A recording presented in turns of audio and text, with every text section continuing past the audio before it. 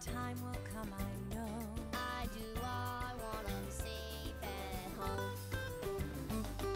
They leave their home and go at first and far away at second, but soon they will be rounding third. We know what they're expecting. To smell and taste their favorite dish, you know they're on their way. I do, I want them safe at home. To slide into their home sweet home, the ending to a day. I do, I want them safe at home. For in this precious land of ours and blessed oceans wide with foam, our fundamental of the soul is to be safe at home, safe at home. They shouldn't have to worry, they shouldn't have to fear. I do, I want them safe at home. They should count on peace awaiting them, especially here. I do, I want them safe at home. They leave their home and go at first and far away at second.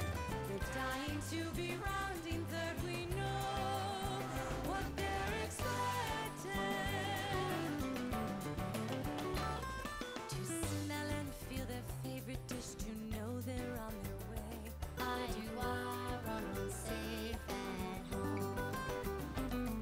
To slide into their home sweet home, the ending to a day. I do, I want them safe at home. For in this precious land of ours and blessed oceans wide with foam, our fundamental of the soul is to be safe at home, safe at home. We have to make it better, we have to solve it now. I do, I want them safe at home. We have to put an end to this, I know that we know how. I do, I want them safe at home.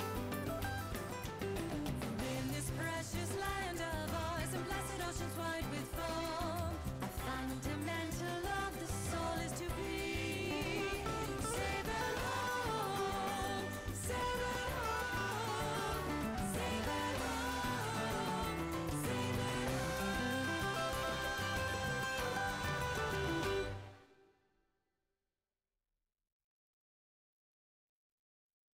You tell me to the deep inside, you tell me we can beat 'em. Yet hope and faith are easy to have, except for when you need 'em. You tell me we can win this thing, you tell me to believe it. I'm looking for a sign or two, it's really hard to see it. You're looking around all over the place, what will you find? Just take a look at your own face, the sign is in your mind. Hope and faith, hope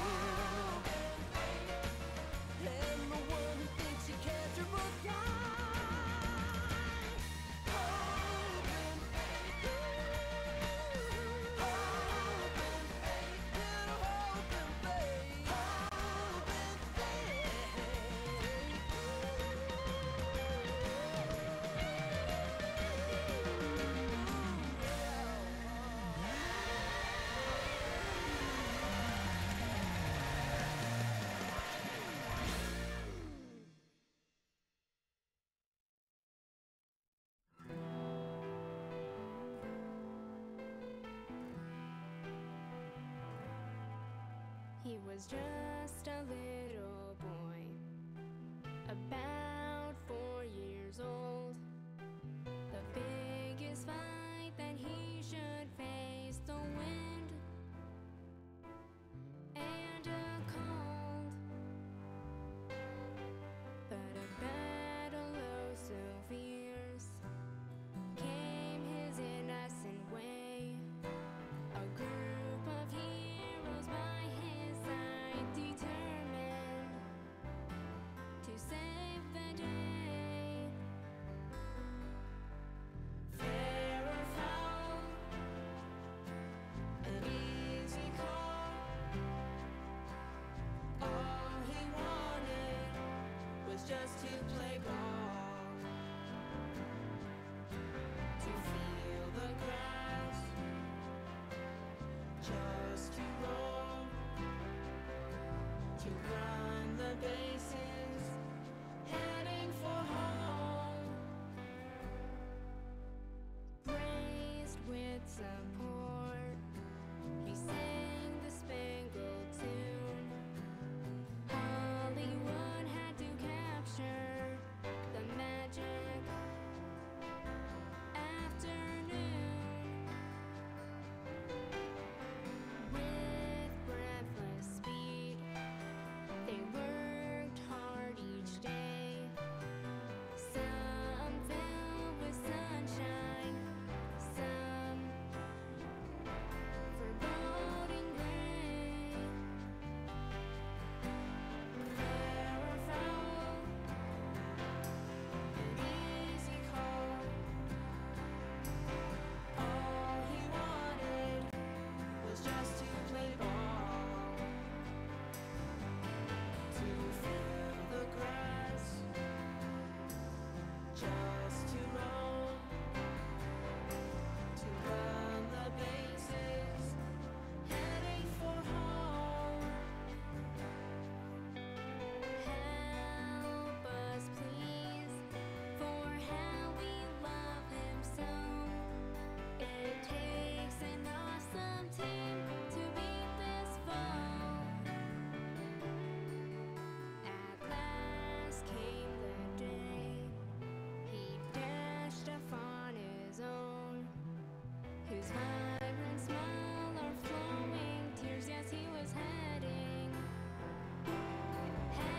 for home. Fair or foul, an easy call. All he wanted was just to play ball, to feel the grass,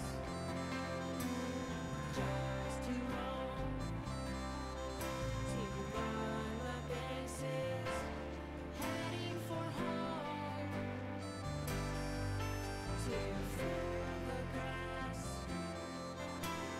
just to roam, to run the bases, heading for home,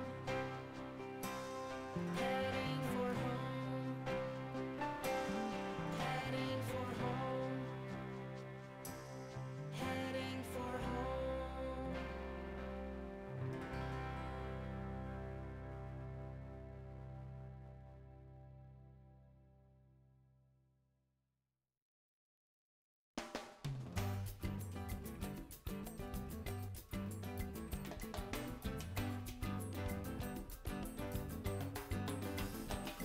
I want 'em to be happy where they go to run. I do, I want 'em safe at home.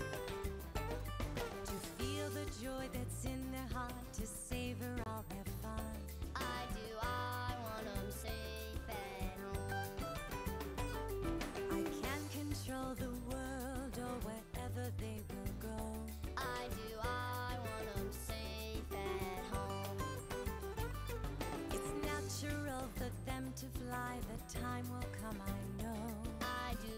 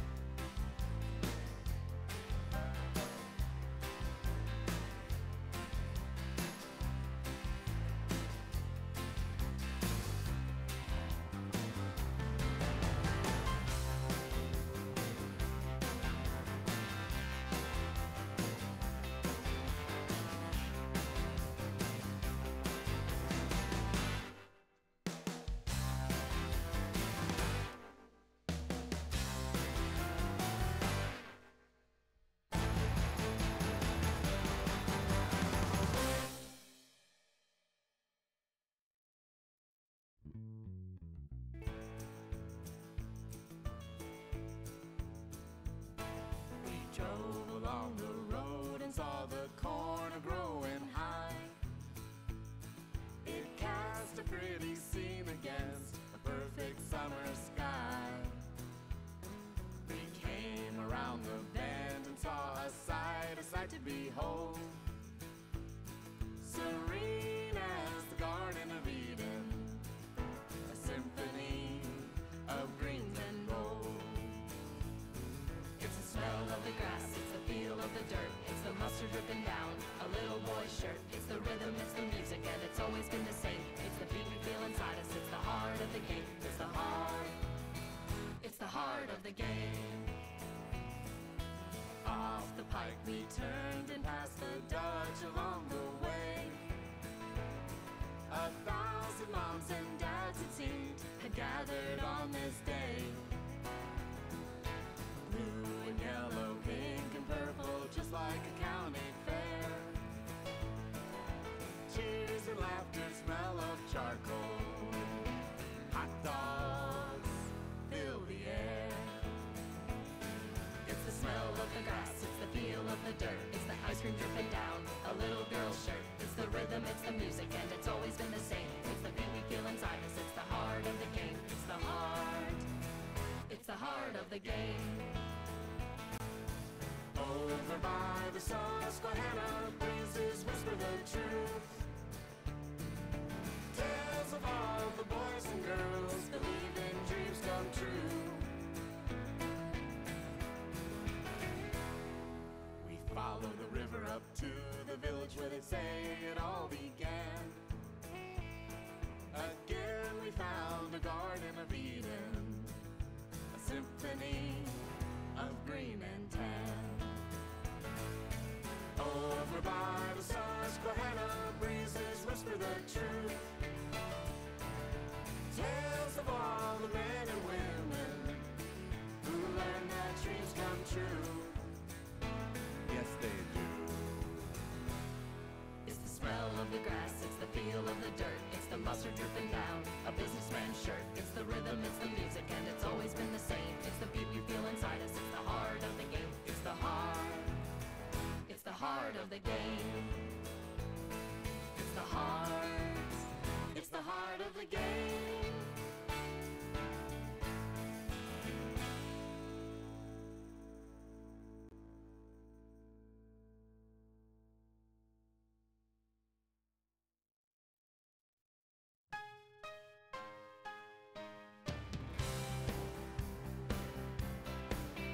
Young and spry, we can see you now. Suddenly I'm a child somehow. All we want to do is say thank you for the joy you've brought to our lives. We could see you from far away. Just your mannerisms made our day. All we want to do to say thank you is to tell you what you've meant to our lives.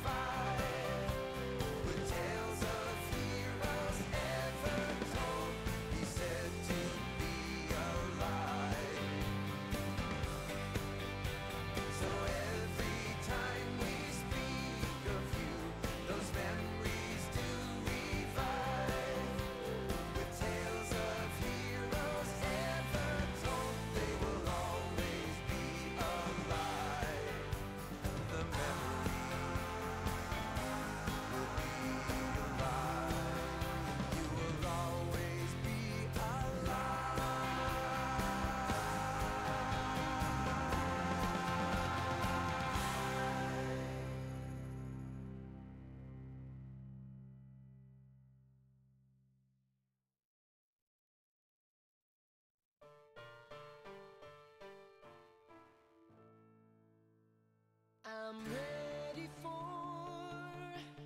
the purples and grays, the longer nights, the colder days, the hills and the hopes, the valleys and breaks, the process of healing, the time that it takes.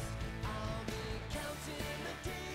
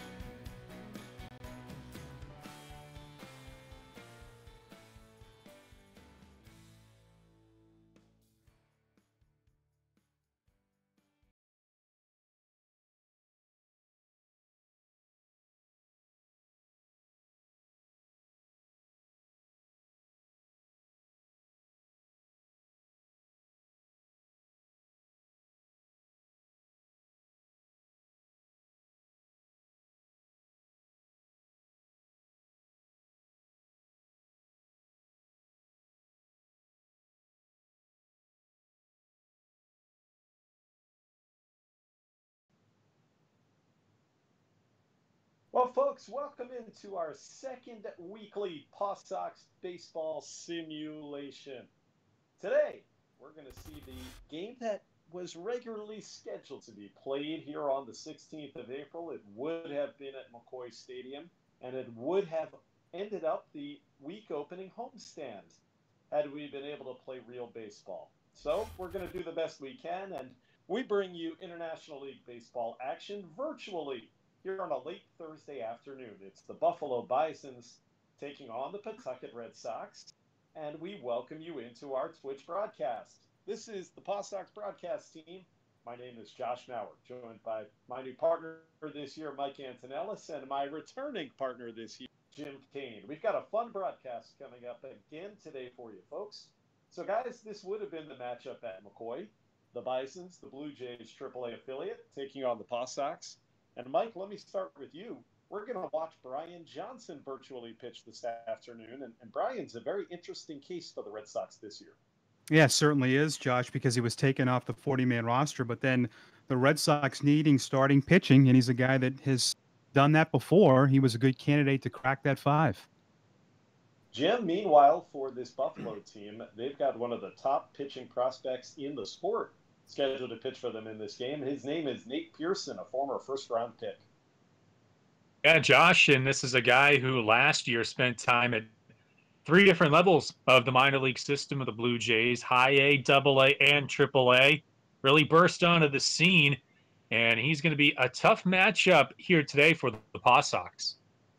Well, folks, that is the rundown for our game. Johnson and Pearson, Buffalo visiting Pawtucket. We're playing, by the way, today's simulation at Center City Field.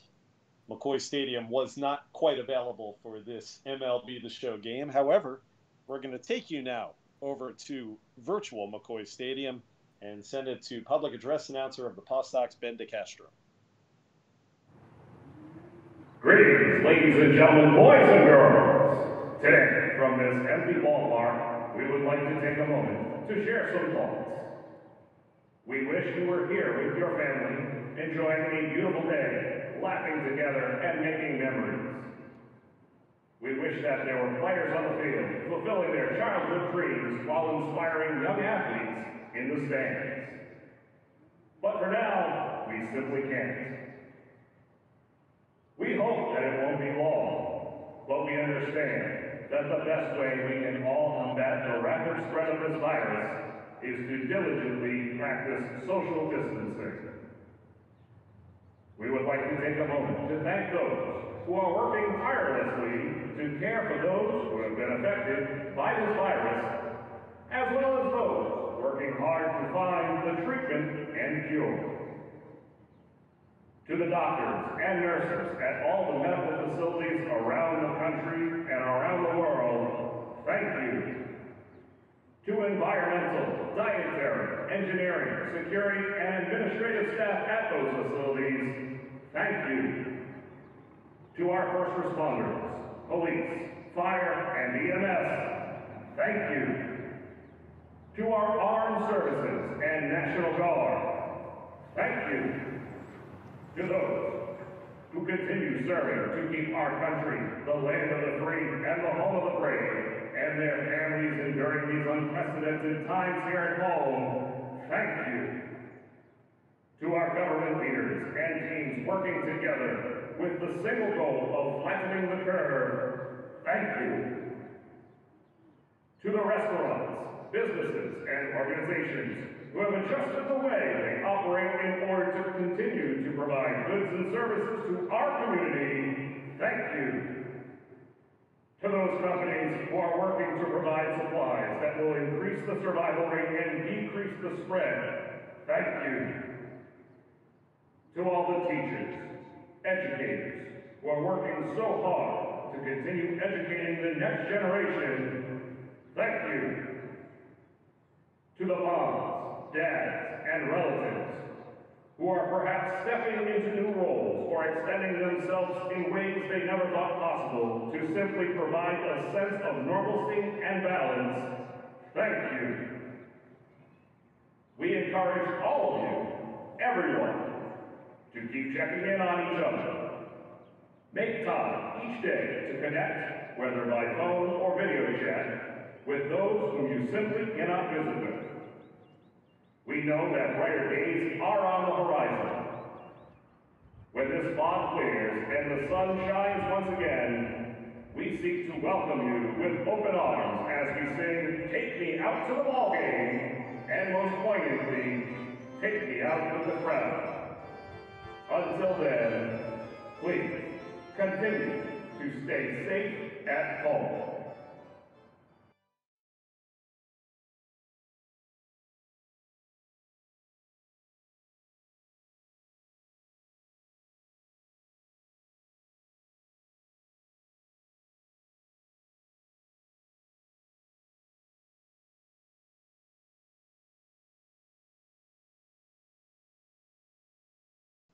Time for you to enjoy the national anthem. We take it back to a bright day at McCoy Stadium before we started going through all these trials and travails. Let's listen back as Nicole Michelle entertained us with the national anthem.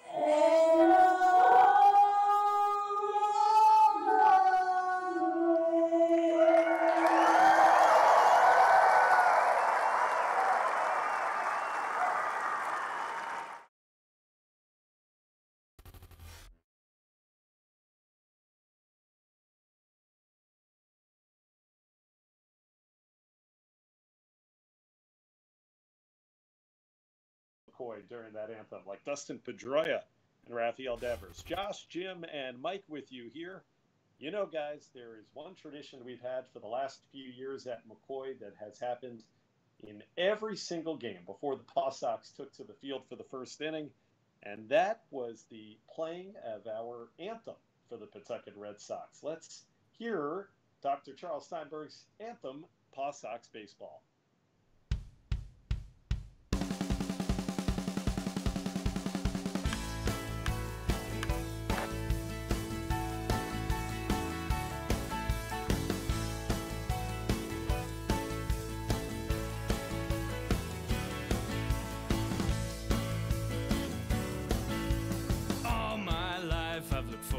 Spring, green grass, blue skies, every little thing.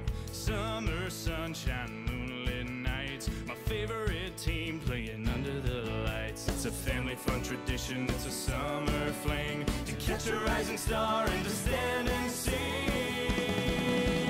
PawSox baseball, where dreams begin. PawSox baseball.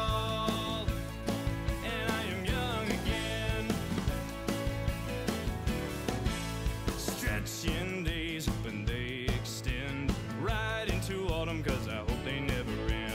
I'd watch them year round if you wanna know the truth, but I while away the winter reading back to days of Ruth. Scout them, see them, maybe headed to the hall. I can say I knew it when before they got the call. PawSox baseball.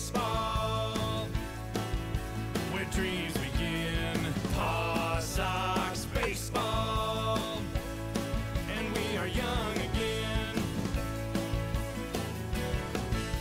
We are one team, we have one mission, caring for our kids while preserving our tradition.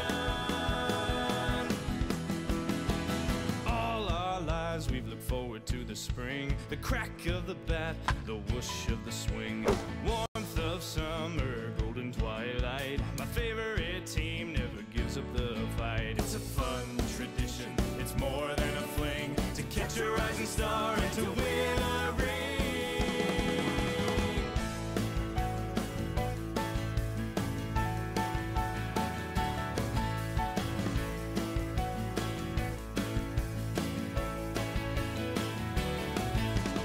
PawSox baseball, where dreams come true. PawSox baseball, and someday they will come true for you. Believe in dreams and you will find they come true for you. PawSox baseball.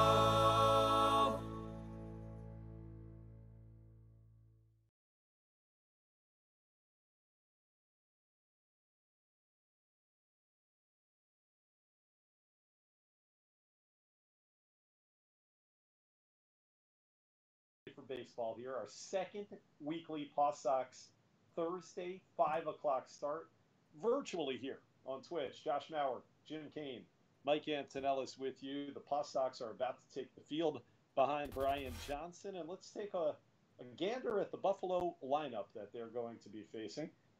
And Mike, I'll turn to you for this. This is a Bisons order in which we've seen a lot of these guys coming through Buffalo and up to Toronto, back and forth quite a bit over the last few years. Anthony Alford leads off. He's one of those guys. But I'm going to focus on a guy who's batting third, Rowdy Tellez, guy who hit 21 home runs in the major leagues last season. Yeah, and he's had a lot of success by coincidence against the Red Sox. Hit 7 of his home runs last year. And I think Toronto's done a great job with position players. And now they're bringing in some older guys like Tejada. Guys we'll see in the lineup tonight, Caleb Joseph. They're hoping that this next wave of pitching can spark, because we've seen the position players go up there, Josh, and there's some in this lineup that are good. And I'll tell you one guy to look for. Jonathan Davis might be one of the best defensive outfielders in the game right now. Oh, he was Mr. Web Gem last year in the big leagues. All right, Jim, let's take a look at the PawSox lineup. We've got Chad De La Guerra in there. He didn't play in the virtual game at Fenway last week. It's good to see Chad, and he'll be in the leadoff spot. Yeah, it's certainly good to see Chad atop that Pawtucket order. And, you know, Josh, it's a shame that he had those injury problems last year, battled a wrist issue and a couple of other ailments throughout the course of the year. But when he was out in the field, he was very productive. He was a very good hitter. And I'm excited to see, if we do resume baseball at some point this year, him have a healthy and full season. So those are your lineups, and we're just about set for baseball here. This game is being virtually played at a virtual ballpark, Center City Field. By the way, according to the interweb, this ballpark opened in 1928. Look at that warehouse out in right field. It's a beautiful late afternoon for a game. There's Josh Ockamy getting in a few final stretches. The PawSox will get ready for this game against Buffalo. As we told you at the outset, Brian Johnson is on the bump for manager Billy McMillan. Well, Mike, you were talking about Johnson and the chance that he has to potentially win one of the starting spots for the Red Sox if and when they do play real baseball this year, off of the 40-man roster this offseason. But you get injuries to guys like Chris Sale, and the opportunities abound there.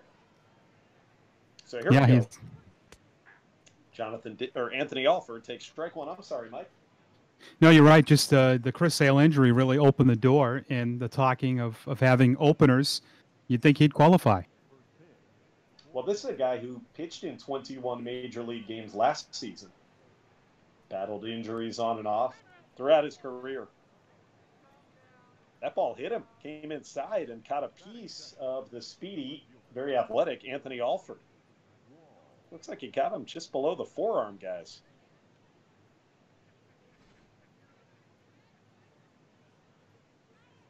So not the way that Mr. Johnson was hoping to start this game, and here comes Forrest Wall, former first-round pick of the Colorado Rockies. And if that was an actual swing, Josh, it would not have been a hit by pitch. Forrest Wall had his first full season in the Blue Jays system last year. And Brian Johnson has had problems holding base runners.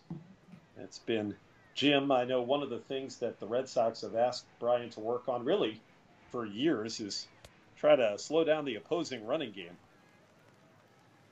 Josh, it's interesting. Johnson, in his tenure, do a lot. And the thing that comes to mind for me is how he's gone back and forth between being a starter and a reliever. That ball blooped into left center. What a catch, Nick Longy. Oh, put a star next to that one. For a man that is just new to the Pawtucket Red Sox in left, Nick Longy. A full Superman dive. That's pretty.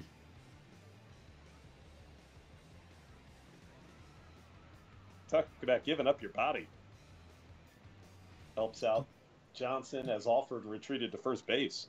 Well, and he played the outfield with the Reds because of Joey Votto in the big leagues, so they wanted him to go from first to the outfield, and he's done a good job there. Now it's Tellez. The runner is off, and the throw from Centeno got him. How about that? Juan Centeno. And we were talking about Brian Johnson's issues holding base runners. This situation worked out perfectly for Pawtucket. It sure did. And how about the throw from Centeno against what you guys pointed out was a speedy base runner in Alford? Just like that, you get two terrific defensive plays, one from the left fielder and then one by the catcher, and there's 2 outs. You like to see Tellez and his big bat hitting with the bases empty. As you take a look at the top right-hand corner of your screen, we'll be featuring some of our great PawSox corporate partners throughout this Twitch broadcast here this afternoon. Tellez, as the count go even, 2 balls and 2 strikes. And we're going to be having fun with you. We'll call this as if it were a game being played at McCoy Stadium. But we'll also try to interact with the fans, take some of your questions later on. We'll talk about everything going on. That fly ball caught by Zue Lin. So it's 0-0 with Pawtucket coming to bat. And let's have a message coming to you from PawSox first baseman Josh Ockamy. PawSox fans, this is first baseman Josh Ockamy. I know it's been crazy the past couple of weeks with this pandemic going on, but I just want to say, continue to be safe, continue to be patient. Baseball will be back in no time.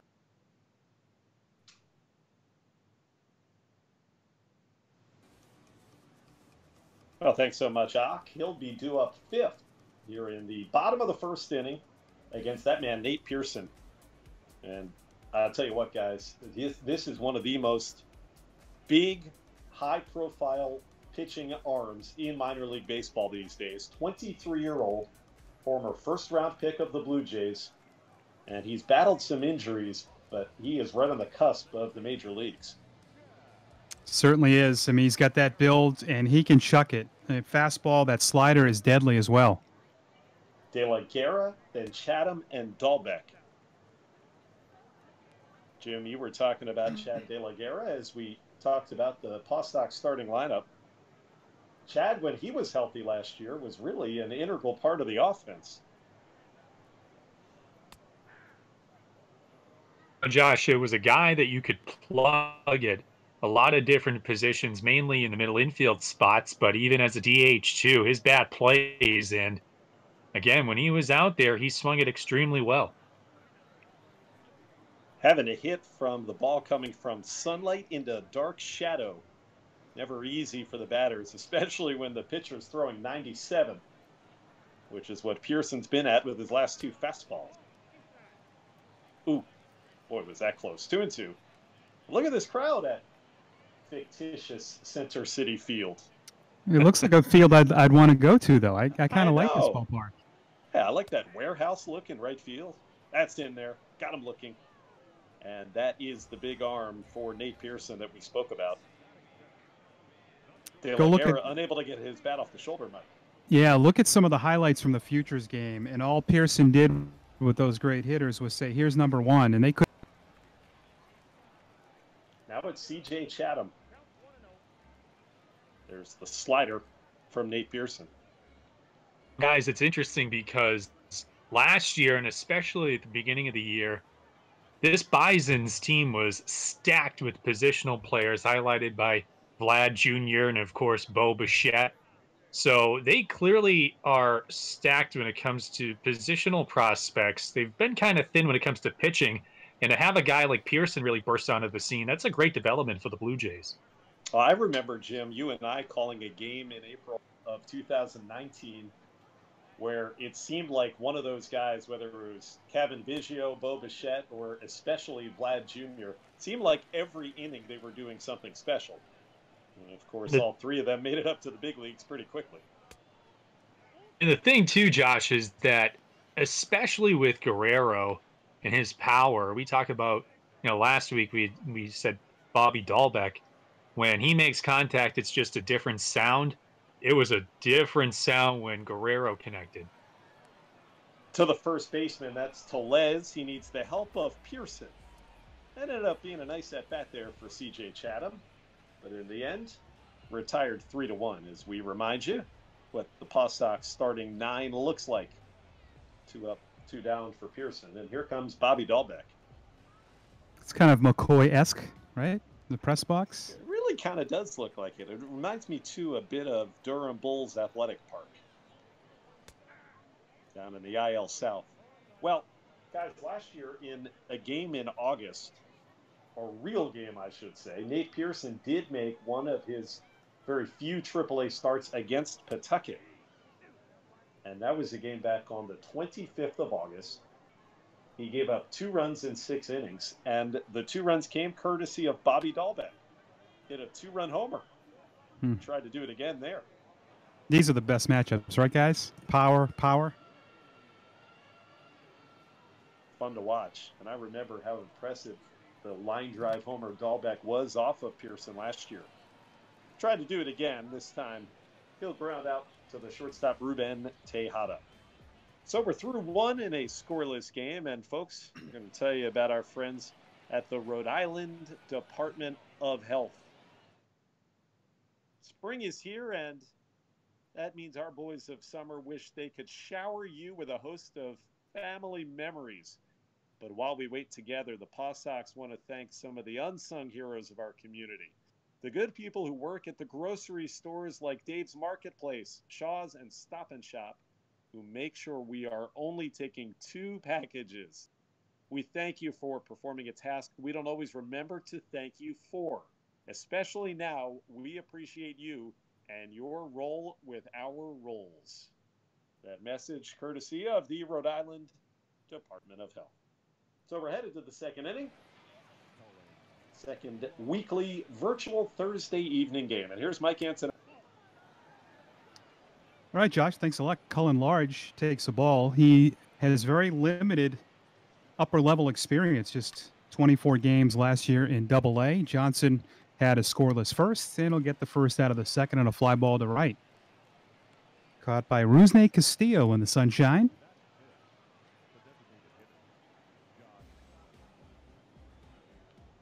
Taking a look at the defense. Defensively for Pawtucket. Yeah, it's Longy. You've already seen him make the highlight reel catch in left. But good range in center from Lynn. Rusney Castillo, Mr. Reliable in right field. We've become so accustomed to seeing him patrol that grass. Generally at McCoy. Josh Palacio, the DH, takes a strike. Now, he's a lot like Large. No AAA experience. And then they have Caleb Joseph on deck, which many know that name from his years catching with Baltimore. So Brian Johnson, will he be with the Red Sox when baseball returns? And he's quickly ahead 0-2. It's a very interesting story, guys. He gets taken off the 40-man, but a chance to go right back on it. That one slapped over the head of the shortstop, so a base hit. Longy plays it in the gap, and we'll hold Palacios. Well, he'll get a double here with 1 out. Good hustle by Josh Palacios, an Auburn product.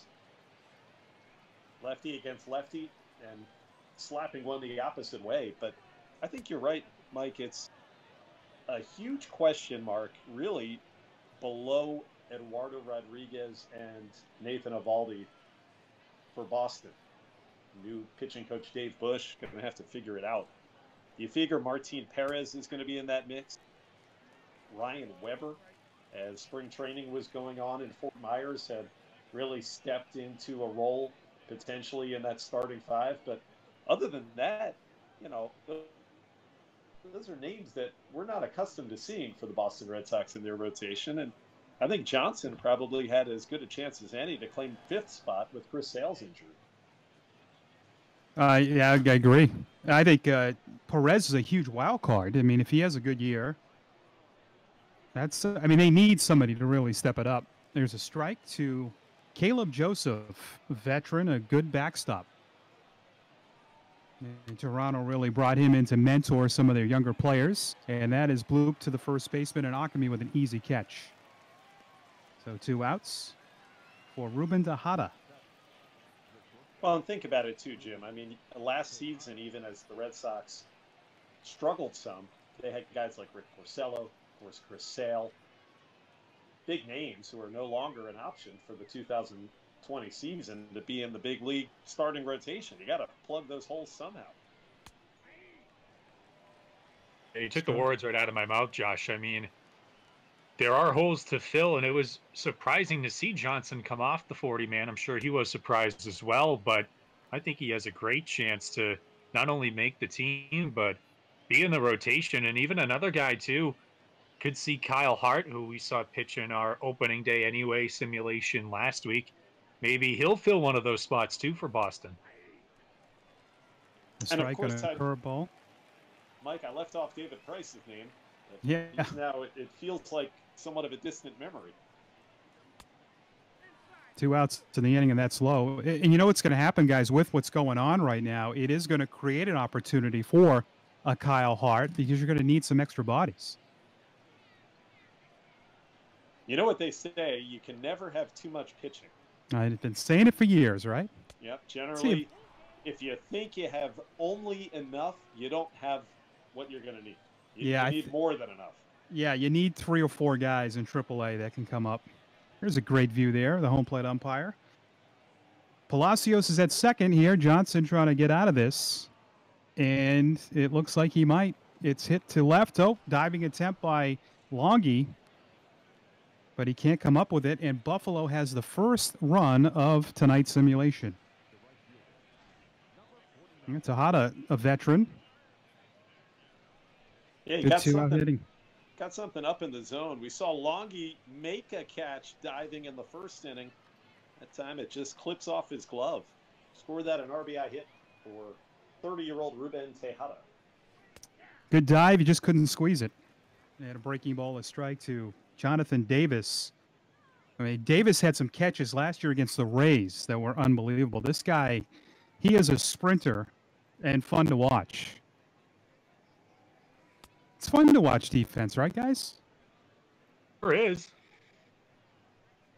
This guy, he can go whether he's jumping over the wall, crashing into it, as he pops one up here, or just diving inwards and giving up his body on the grass. I don't know that I had seen a guy make a plethora of catches like Davis did in 2019. Outstanding. So Buffalo with a 1-0 lead as we move to the bottom of the second inning. On that.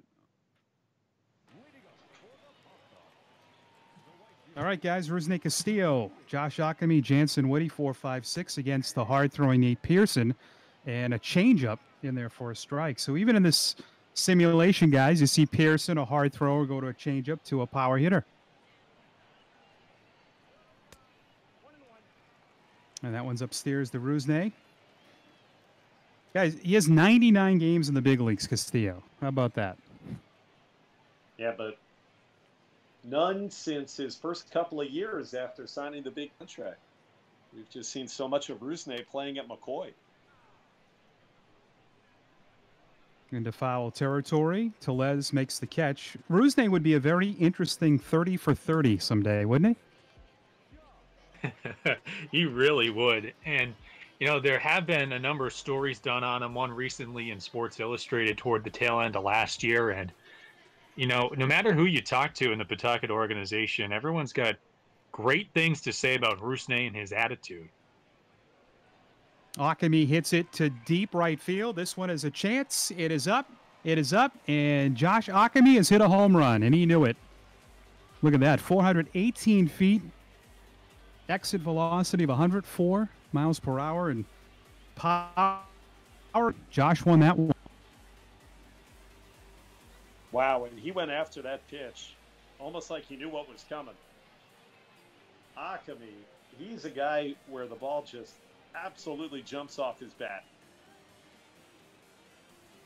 That's a great shot, too.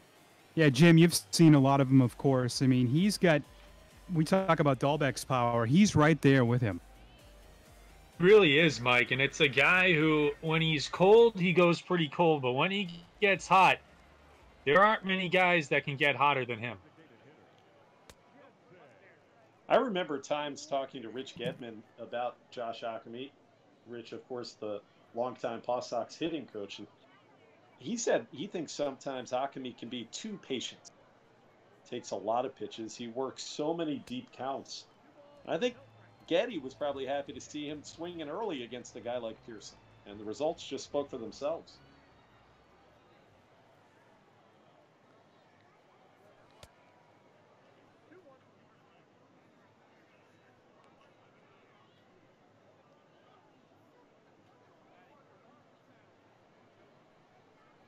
So a 1-1 game. Jansen Whitty now the batter. Mike Jansen. Now let's getting a short break here in our Twitch broadcast. And Whitty, the ever steady PawSox infielder. Going to the right side, a play for Tellez. 2 outs. So a 1-1 game. Each team with a run here in the virtual second inning. And Zue Lin coming up to the plate.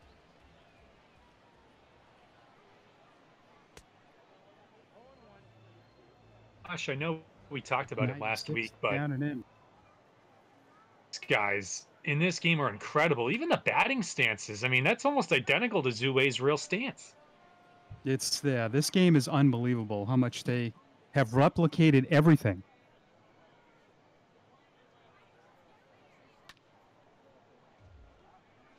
And Lynn behind. It has you think, guys, what's going to happen in another 20 years with technology? I was thinking about it and seeing all the players who have been represented playing this game since the stoppage. Yeah. Thank goodness that this MLB The Show was around and created for a situation like this, right, Mike? Yeah. Thank goodness for Josh Akemi. It's 1-1 after 2 here at Center City Field.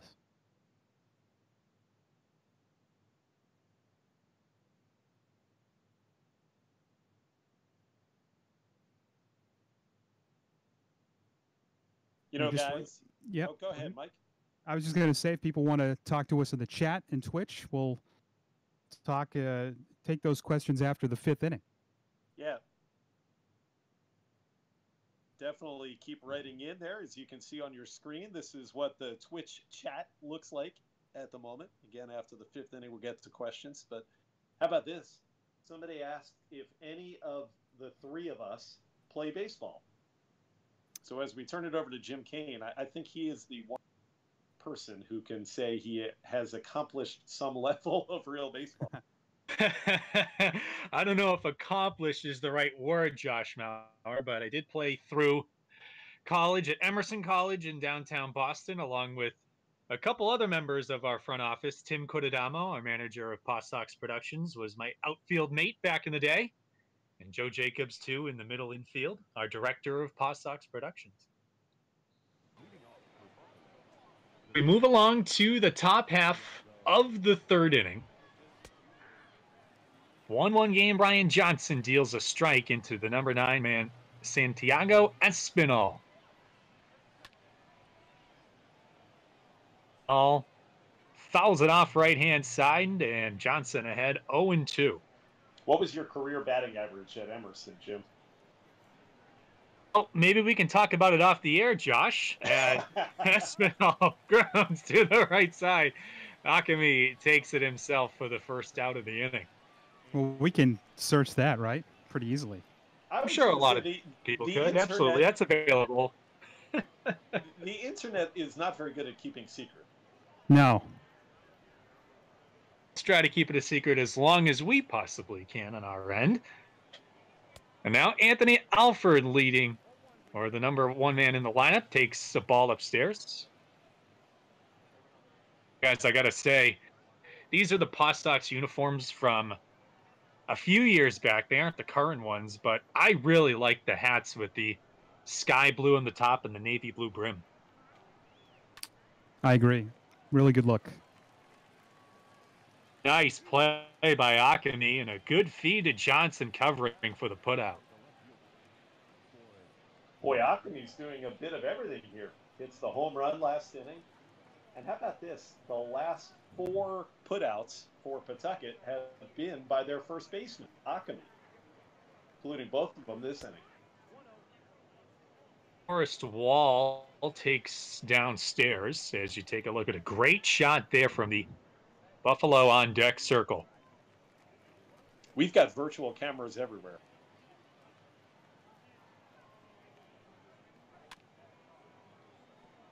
Hold off left-hand side, and it's 1-2. So Jim's pump-up song before a game was "In the Air Tonight" by Phil Collins. According to That was my walk-up song, in fact. Yeah, Let's go with a classic for walking up to the batter's box. Fouled off by Wall, still 1-2. Well, good for Jim. I played through high school. Jim's got us all beaten, and awesome that you played through college. On the ground left side, nice play by Johnson off the mound, and he throws out Wall for the final out. Some good defense that inning from Pawtucket, from Johnson and from Akemi. Through 2.5, we are tied at 1. Bottom half of the third inning coming your way. Nick Longy to lead it off for Pawtucket. It's 8-9-1 in the order. Longy followed by Juan Centeno, and then the leadoff man, Chad De La Guerra.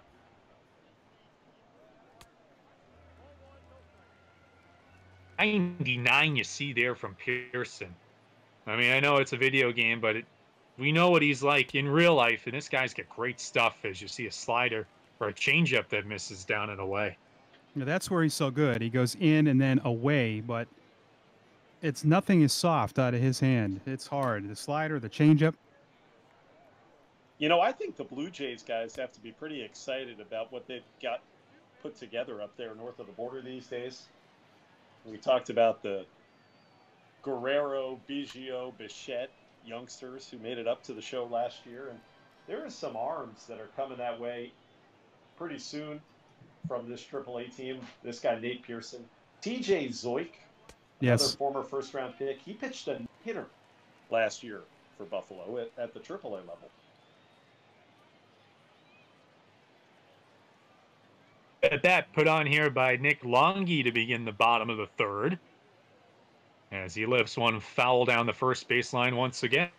Well, and Josh, to your point, everything went to plan with those 3 guys you talked about. I mean, they went quickly through the minors to the big leagues. Strike 3 called. Longy didn't think so, but he takes with him the 3rd strikeout of the day for Nate Pearson. And, of course, the Blue Jays went out and got some experience with young Jin Ryu coming over to their team to anchor the starting rotation this past offseason, so they get some experience to join the young guns.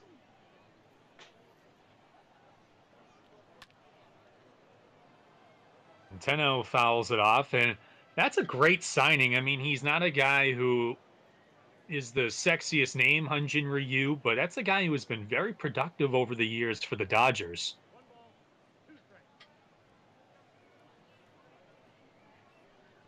1-2 on Juan Centeno. We are tied at 1 here in the third.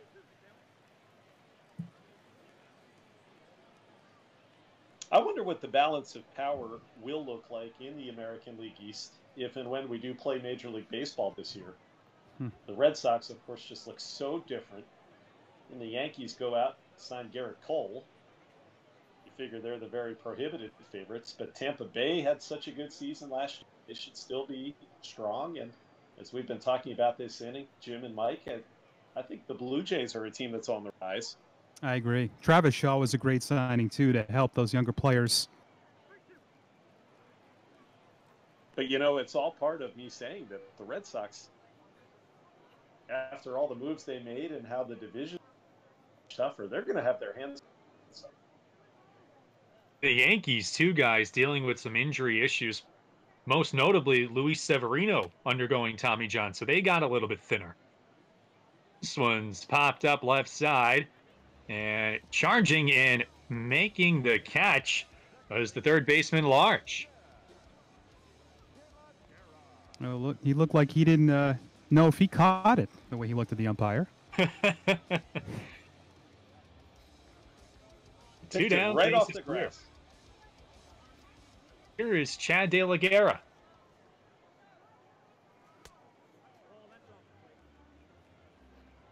De La Guerra was a strikeout victim back in the first inning. So I'll put you on the spot, guys.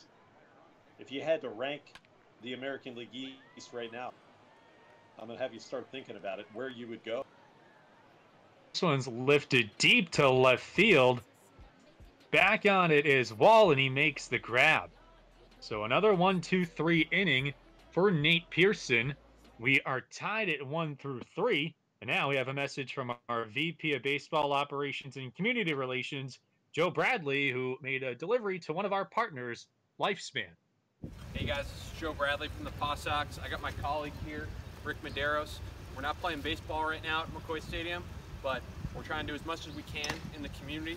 We're getting ready to donate some of our rain ponchos here that are normally very popular in the months of April and May, and we're going to be donating them to nurses on the front lines from our partners at Lifespan. So we're happy to be showing our support for them. We're going to continue to be showing our support for everybody on the front lines in the community amidst this outbreak here, and we want to keep doing whatever we can to show our support.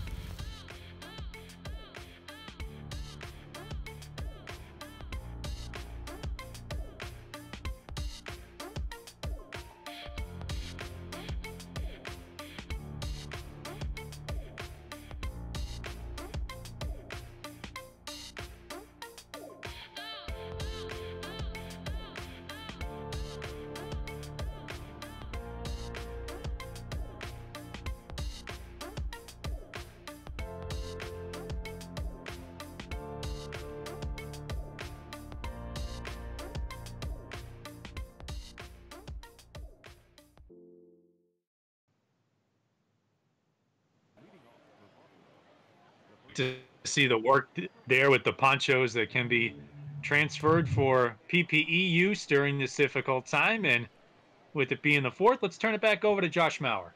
All right, thank you, Jim. Yeah, that's important stuff. And those ponchos, just a small part of the picture. We'll get into it as our broadcast goes. PawSox as an organization have been doing some yeoman's work trying to help out any way they can in the community during this difficult. So it is the middle of the Buffalo here in the fourth against Brian Johnson. Tellez flew to center. That ended the first inning. Glad that you could tune in. We are planning on doing this every Thursday early evening, 5 o'clock. This is the second week in a row. We bring you a PawSox baseball game any way we can. From fictitious Center City Field here today, Brian Johnson cuts down Tellez. What a beautiful pitch. Kept it away from the lefty. That is his first strikeout. And it went to a breaking ball, which is good to do against Tellez. Each team scored its run in the second inning. And here comes Cullen Large, a William and Mary product. So last week it was the PawSox against the virtual Red Sox at Fenway. Today, in case you're curious, the reason that it's PawSox versus Buffalo as Centeno makes that catch. Nice play. 2 out. And Josh Palacios will come up. You can see Pearson with the bigger fastball in this pitcher's duel. But the reason that it's Buffalo today, well, had we had real International League Baseball here on April the 16th, this would have been the matchup at McCoy Stadium. Would have been a 12 o'clock game, right, Josh? Yeah, we'd be on a bus now. Headed on the first road trip of 2020. Palacios doubled and scored the Bisons. All right, so Mike and Jim, I was laying the groundwork for us to try to power rank the American League East. So I would go, at the current moment, I'd go Yankees 1, and I think I would go Tampa Bay 2. Then after that, you'd have to kind of have a fight between the Red Sox and the Blue Jays, teams that are playing here. What say you? Who wants to take it first? Jim, you want the first crack? Yeah, I'll take the first crack. I think I would agree with the Yankees. And again, health being a big question mark, but still, even with their injuries, I still would take them. Garrett Cole, that's a huge addition. And then I would go Tampa too. I mean, it's a team that's always underrated. And then I would probably go still Red Sox 3, and then Toronto still 4, and then Baltimore 5 in the basement. I just think the Red Sox, and we talked about it last week, guys, even Mookie Betts, and I know you lose David Price too, and even, losing Chris Sale is big. But that lineup should still have runs. They should be near the top in Major League Baseball as far as runs go. It's a 2-out walk. Johnson walks Palacios to bring up the veteran Caleb Joseph. Mr. Antonellis. I cheated off Jim. I have the same rankings. The top 2 that you have, I agree. Severino barely pitched last year for the Yankees. We saw what they did. And I agree with you. I don't think Toronto's pitching overall is that much better than Boston's. And I think someone will emerge. It always happens. But I like their offense going into this season. Joseph popped to first his first time. Swings through the curveball.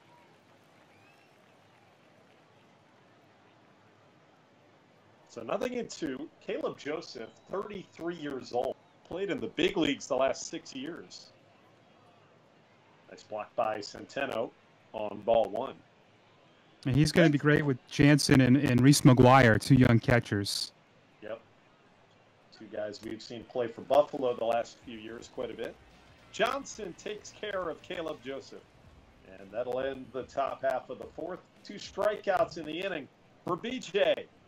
Headed into the bottom of the 4th. And now we're going to take a look back at Alex Richardson, great member of the PawSox front office, and what he did yesterday in honor of Jackie Robinson Day. Alex, on April 15th, all across Major League Baseball, they wear the number 42 in honor of Jackie Robinson Day.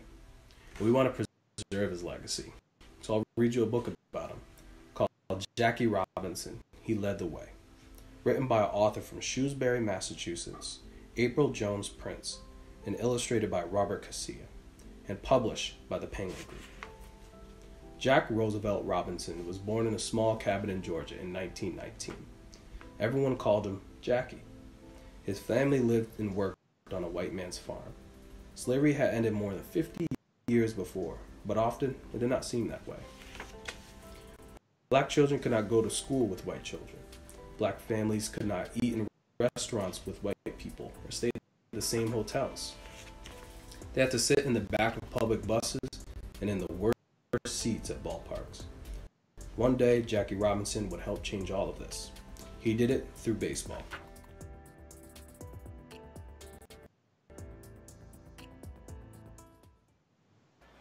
And April 15th every year, Jack commemorating his debut with the Brooklyn Dodgers in 1947. Thank you, Alex.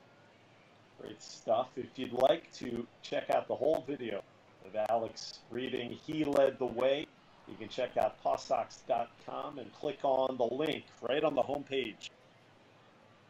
Full reading from Alex Richardson for that kid's book, the youngster's version of Jackie Robinson's story, and perhaps the most impactful story in the history of our sport.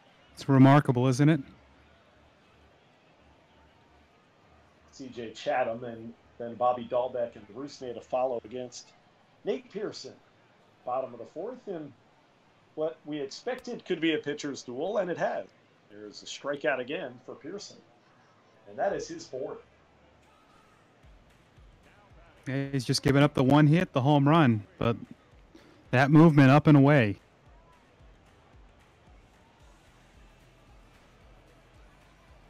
I think it is great that you saw people throughout baseball honoring Jackie Robinson Day yesterday, even though we couldn't have any real games. It was great to see, and one tweet that I can remember from yesterday was Chris Archer, who he tweeted at Major League Baseball and said, "Hey, at MLB, can we still have a Jackie Robinson Day and wear the number 42 when and if we do resume?" And I think it just goes to show the impact that still, all these years later, that Jackie Robinson, that name still resonates throughout the game. Dahlbeck takes off speed for a strike, 1-2. Well, the last Red Sox player to wear number 42, how about Mo Vaughn? Yeah. That ball is caught by Tellez on the pop-up, and now 2 outs quickly here in the bottom of the fourth. Somebody tweeted a photo of Jackie leaving the ballpark after his first game, and just the look in his face looked like he was overcome a little bit, but it was such a powerful picture, and I'm glad that that person did that. Rusney popped out to Tellez. That came to start the bottom of the second inning for Mr. Castillo. Like you were talking about how all of his major league service time came early after he signed the contract coming from Cuba. This is now the final year of that 7-year contract, if you can believe it. I saw his first pro game in Binghamton, New York, and I can imagine that was a roller coaster of emotions for him. Later on that 2014 season, he was a hero in Governor's Cup championship run that the PawSox had. Just come to the team when he helped them win that series against Durham. Pearson strikes him out. A couple of those in a quick bottom of the fourth inning for this dominant young right-hander, Nate Pearson. So as we head to the fifth, let's take a look at how the PawSox have been helping our first responders in the community, thanks to our new chef at McCoy Stadium, Chef Tom.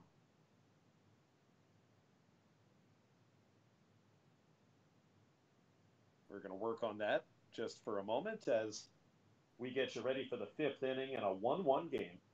And it's a pitcher's duel between two very different kind of pitchers, power arm of Pearson and the lefty Johnson. Here's Chef Tom.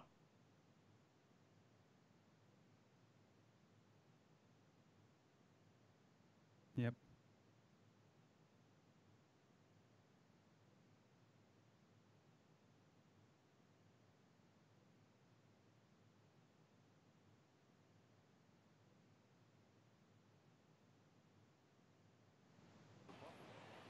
Meatball subs, the item on the menu there from our McCoy Stadium chef, and honoring the people that are doing yeoman's throughout our community. Well, let's go to Mike Antonellis here. We've already got an out in the fifth inning.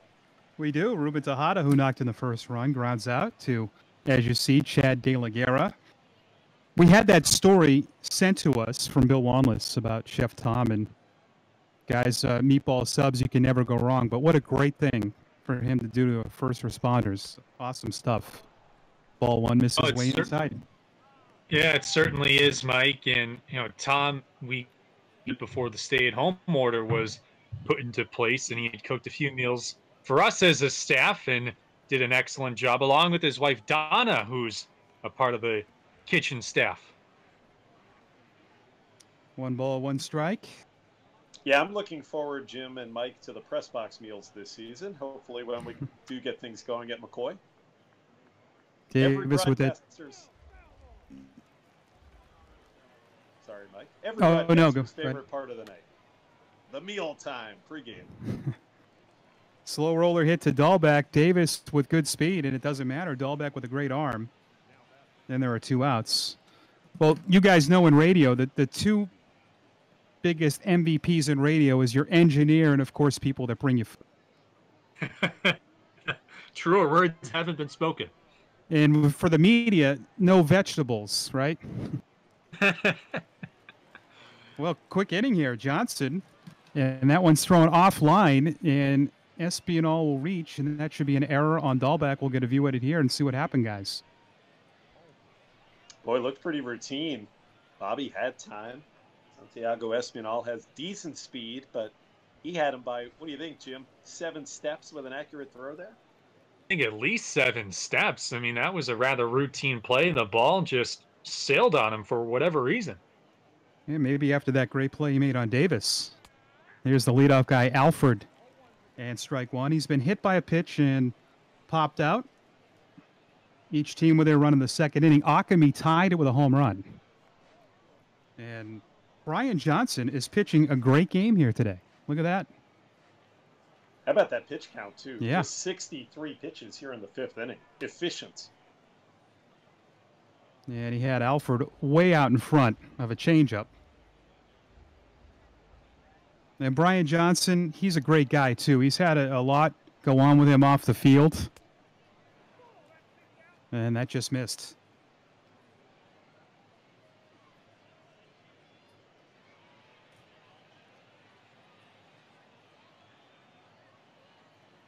So a 2-out runner at first, Espinal. And again, Dahlbeck busy. Quick throw to second, and that will be the 3rd out. As we have a 1-1 game heading to the bottom of the 5th inning. The PawSox Foundation is raising funds to support individuals and organizations at the forefront of the COVID-19 pandemic, including first responders, healthcare workers, food banks, and food distribution centers, as well as other local charities in need. Please click the image toward the bottom of your screen to donate. We thank you for your contribution to helping the greater PawSox community during this unusual time. We ask everyone to stay safe. And also to stay home. That's the other thing, too. Akami with a home run his first time and hits it into left field. So Josh Akami, guys, is 2 for 2. Well, I think the key for Ak is you can see him trying to get the dugout fired up. He's been just swinging early, gone after the first pitch to get his hits. That time, The too, opposite guys. way. Yeah, he goes the opposite way. You took the words right out of my mouth, Josh. He pulled the home run his first time. Now he lines one to left field. And that's what you probably want to see him do more of, get that average up. He is 2 for 2, the only base runners against this hard-throwing right-hander, Nate Pearson. Woody grounded out his first time. And a foul ball. But let's go back to we talked about the American League East. I mean, the Yankees were chomping at the bit to get ready with Garrett Cole. And who knows when we'll see him again. Foul James back. Paxton injured again as well. So you throw that in with Severino. It's a good thing they spent all that money for Garrett Cole. Woody stays alive. Good swing there. It would seem to me that that was pretty much virtually accepted as money well spent. And I know it was a lot of money, but the way Garrett Cole was the last couple of years in Houston, it's hard to figure that you could want a better right-hander at his age in his prime than what you get with Garrett Cole right now in 2020. I remember when he was drafted, and there were baseball people saying this guy will be better than Strasburg. And I at the time, I said, you got to be kidding me, but you might be right. And Woody goes down on a good fastball. That's a tough one to hit, guys. Even though it's kind of in your eye level there, it's just too much velocity. When you elevate a fastball like that up above the belt, it looks enticing, but when you throw it as hard as Pearson does, and he pinpointed it up and in, it's almost impossible to try to barrel up. He is fan 6, including Zue, who takes the ball outside. Zue covering ground in center field. It still looks weird to see CF next to his name, longtime infielder. but he's played himself, guys, into a utility man. I talked about this last week in our Thursday night broadcast. I really like him in the outfield. I think as much, maybe if not better, than when I've seen him playing shortstop and any one of the middle infield positions or second base. I think he looks like a natural center field. I agree, and I think he's someone who likes to be challenged, and he has really stepped up to this.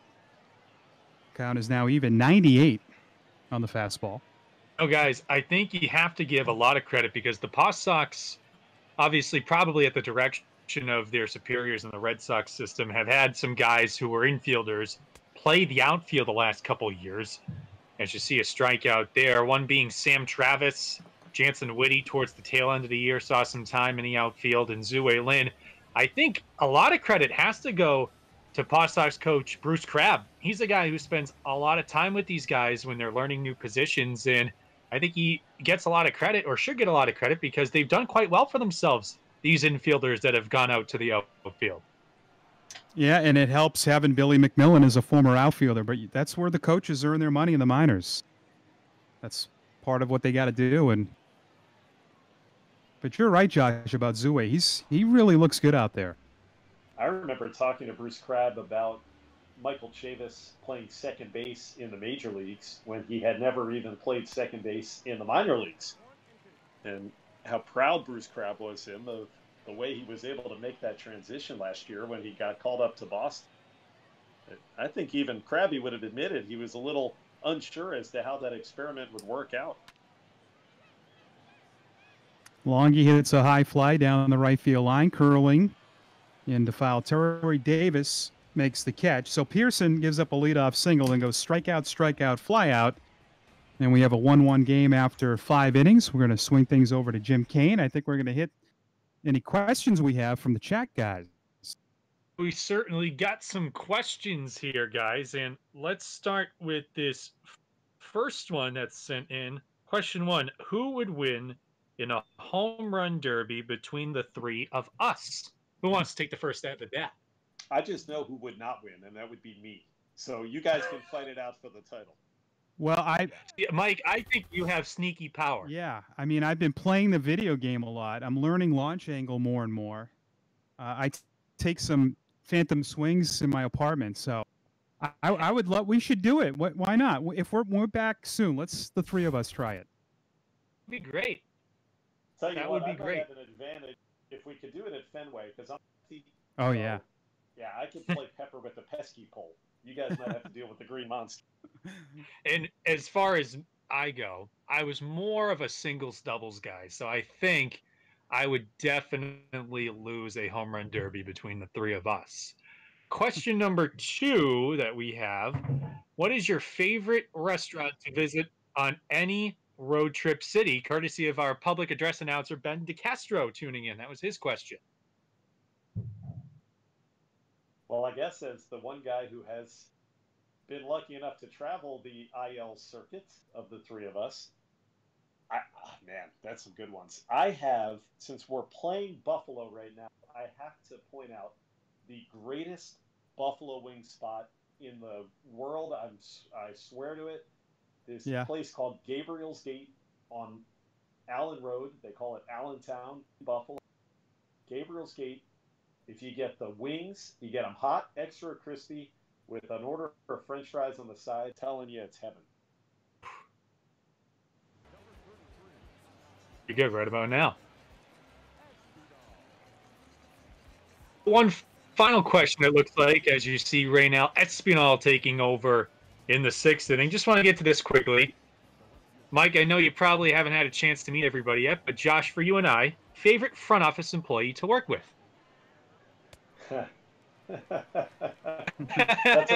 That's a loaded question right there, Jimbo. I have to say everybody to kiss up to everyone. Double barrel action you see down in the PawSox bullpen to begin this 6th inning too. Can we plead the fifth? How about everybody? Why not, right? I mean, it's a great group of people to work with in all seriousness, and, you know, it's a pleasure coming to work every day with everybody. So it might be a cop-out of an answer, but That's probably mine. First wall takes down and in. Well, the way that things have been going right now, getting to know everybody from their houses, their background of where they live. It's been all outside. Yeah, it's a strange transition for you, Mr. Antonellis, coming from those years. And before we ever get to broadcast a real game, housebound.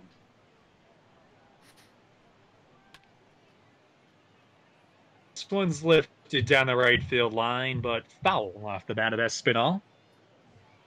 Yeah, I think my shadow's getting sick of me here.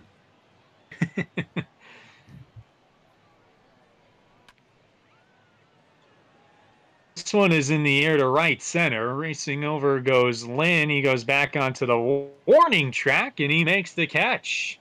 Well, there again, the range for Zue Lin. He looked like a natural on the route back to haul in that long flyout.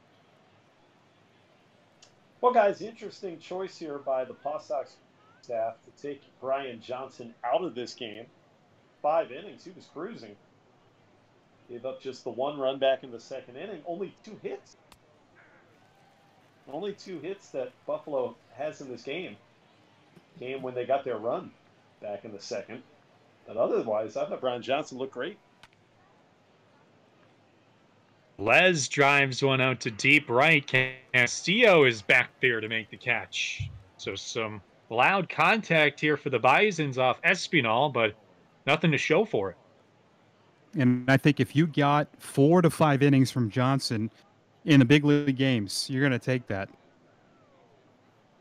I think Brian would be very happy with today as well. Johnson only walked 1 man. That was Palacios back in the 4th inning and gave up the 1 run, as Josh mentioned. Down, base is clear for Cullen Large, who pulls one on the ground right side. Akemi takes it to the bag himself, and it's a 1-2-3, top of the 6th for Reynel Espinal. 1 and 2 due up for Pawtucket.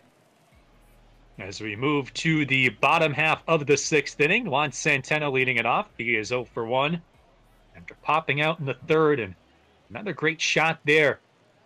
That's the home plate umpire vantage point, and Pearson missing downstairs, still throwing hard at 97 with activity down in the bullpen, however, for Buffalo. Yeah, the PawSox probably were hoping that Nate Pearson would be removed from the game. Not quite yet, although A.J. Cole, one of the guys up. A lot of big league time for Cole over the years. The lazy fly to center that's controlled by Alford for the first out. 73 pitches now for Pearson. This game being played in early April, so you're figuring these guys aren't fully stretched out yet, which is why 75 to 80 pitches probably maximum. And De La Guerra taking a strike as you see the shadows pretty much taking up the entire infield at this point. And De La Guerra pulls one down the line. Racing over goes Davis, and he can't get it, just out of his reach. As you talked about Jonathan Davis last year making a number of highlight reel catches, almost had one there. Right in the air to left, and that's an easy play for a Wall for out number 2. And there's so much value playing someone like him in right as well. You think of he's a natural center fielder, but he's going to steal so many extra base hits playing on the corners.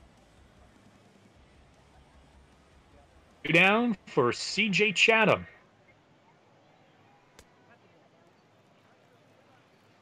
Pearson, too, guys. I mean, we've talked a lot about his stuff, but his build, 6'6", 245, he just looks like a guy who can anchor a rotation for years to come. I think they're kind of hoping on it. He's had injury issues, especially earlier in his minor league career. He missed the full season. But if healthy, you're right. This guy looks like he could be a horse. Yeah, and then there's that tempting thing too, Josh, to make him a closer. They've did that with Aaron Sanchez, they weren't sure what to make of him.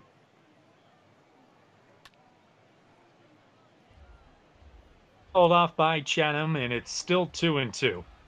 But he's, to me, a starter, and he's their Vladimir Guerrero as a pitcher. They're hoping he's the big-time guy. Strike 3 called. Went off speed on Chatham, and that is the 10th strikeout for Pearson, and we are through 6th in a tie ball game.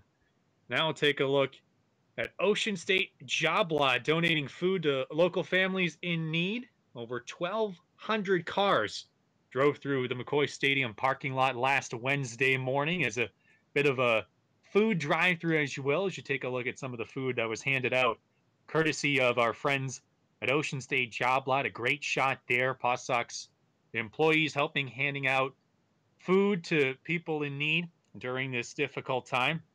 And again, we thank our partners at Ocean State Job Lot for coming up with a terrific idea. So we move to the 7th and back with the play-by-play. Here's Josh Maurer. Thank you, Jim. And we have talked a lot throughout our broadcast here this evening about what PawSox are doing to try to help through the coronavirus era.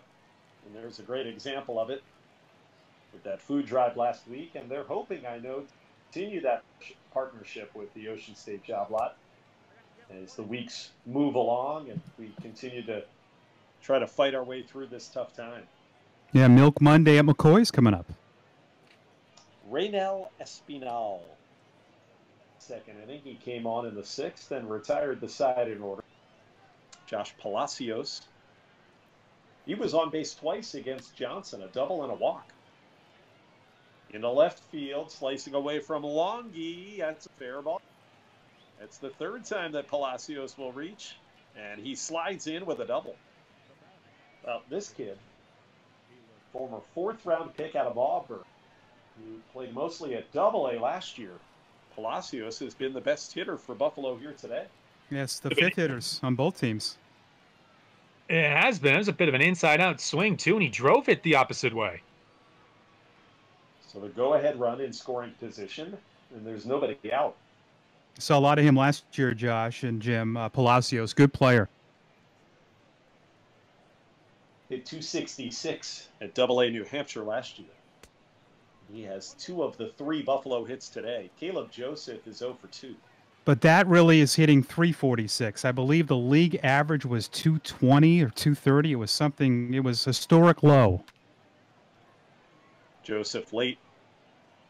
You know, Mike, last year, Double-A hitting was, as you said, at record low numbers, while Triple-A was almost record high numbers playing with the Major League Baseball that was so talked about.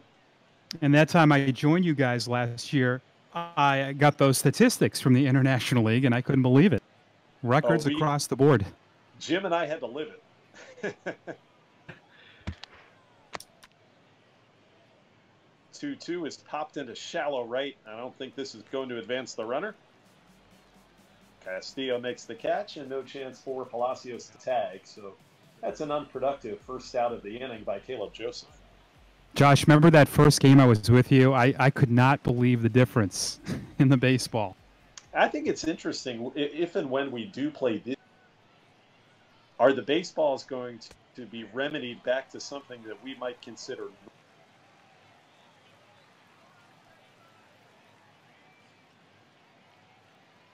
You know, guys, too, there was talk last year towards the tail end of the year and into the postseason. There were some playoff teams at the big league level that thought that maybe Major League Baseball was, you know, messing with the balls again to try to not juice them as much because there was so much talked about it throughout the course of the regular season. That one ripped into left center.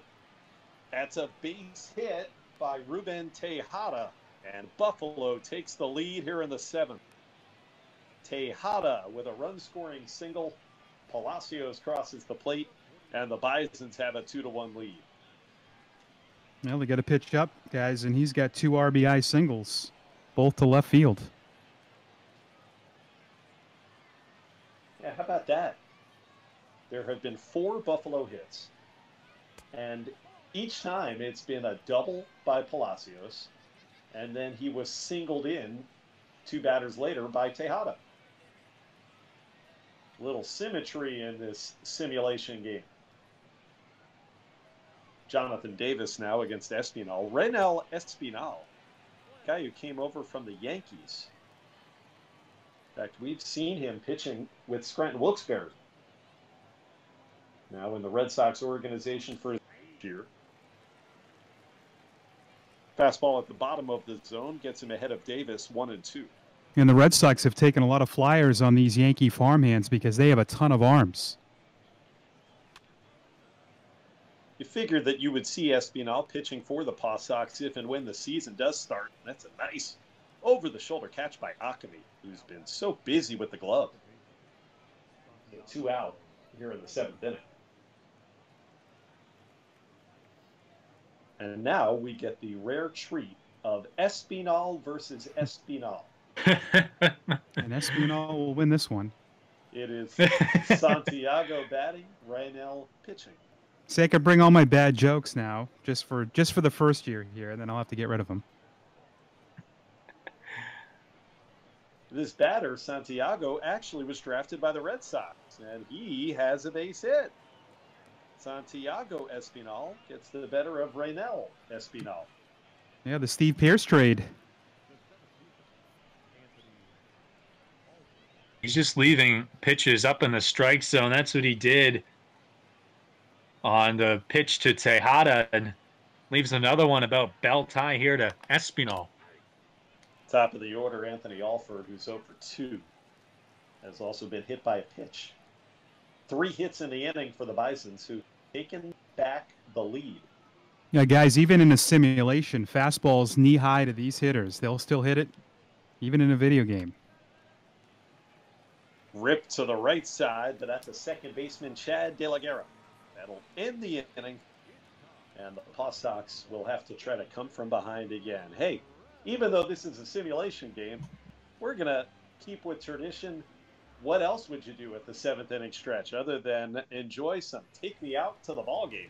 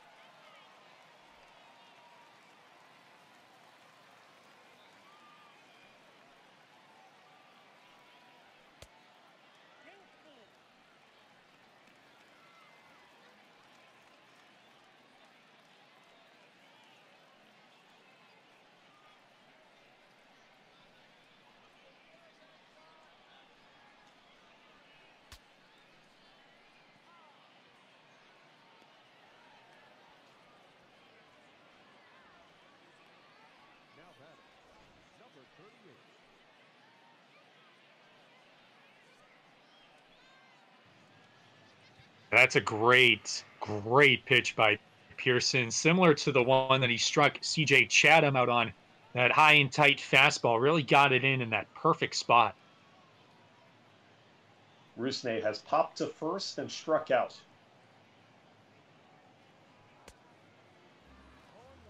in our opening day anyway game last Thursday. Rusney had a big game virtually, went 3 for 5. We know very well this guy can hit. When all is said and done, he's one of the all-time hit leaders in Pawtucket Red Sox history. Long time playing here. About him too, guys, is that he just makes it look so easy. He's got such a smooth swing, and when he's going right, he just looks like he is in total control. Out of play, 2-2. Yep, strong. I mean, the builds, but you're right. He is a natural hitter. See if he can tie this game with one swing. Spoiled the fastball. We saw last inning that Buffalo had double-barreled action getting ready in its bullpen, but they stick with Pearson. And it'll be another full count. Well, these have been two of the longest plate appearances against Pearson all day. Dahlbeck, then Rusney to begin this inning. Now the payoff coming. Got him looking. What a pitch. Boy, Pearson is saving his best for last, isn't he, guys? Yeah, fastball right down the middle.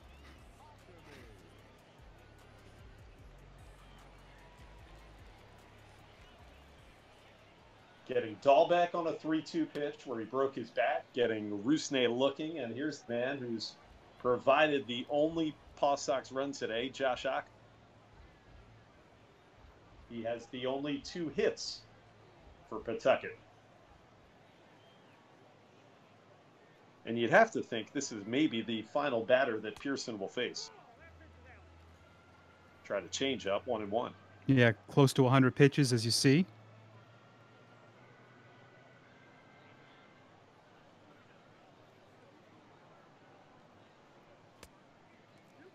Akami takes it low. 97 miles an hour still as we get later into this outing. It's impressive to see out of this right arm. Oh, Josh. Yeah, it's almost like Justin Verlander, like in a way, where he saves his best and his hardest for the end.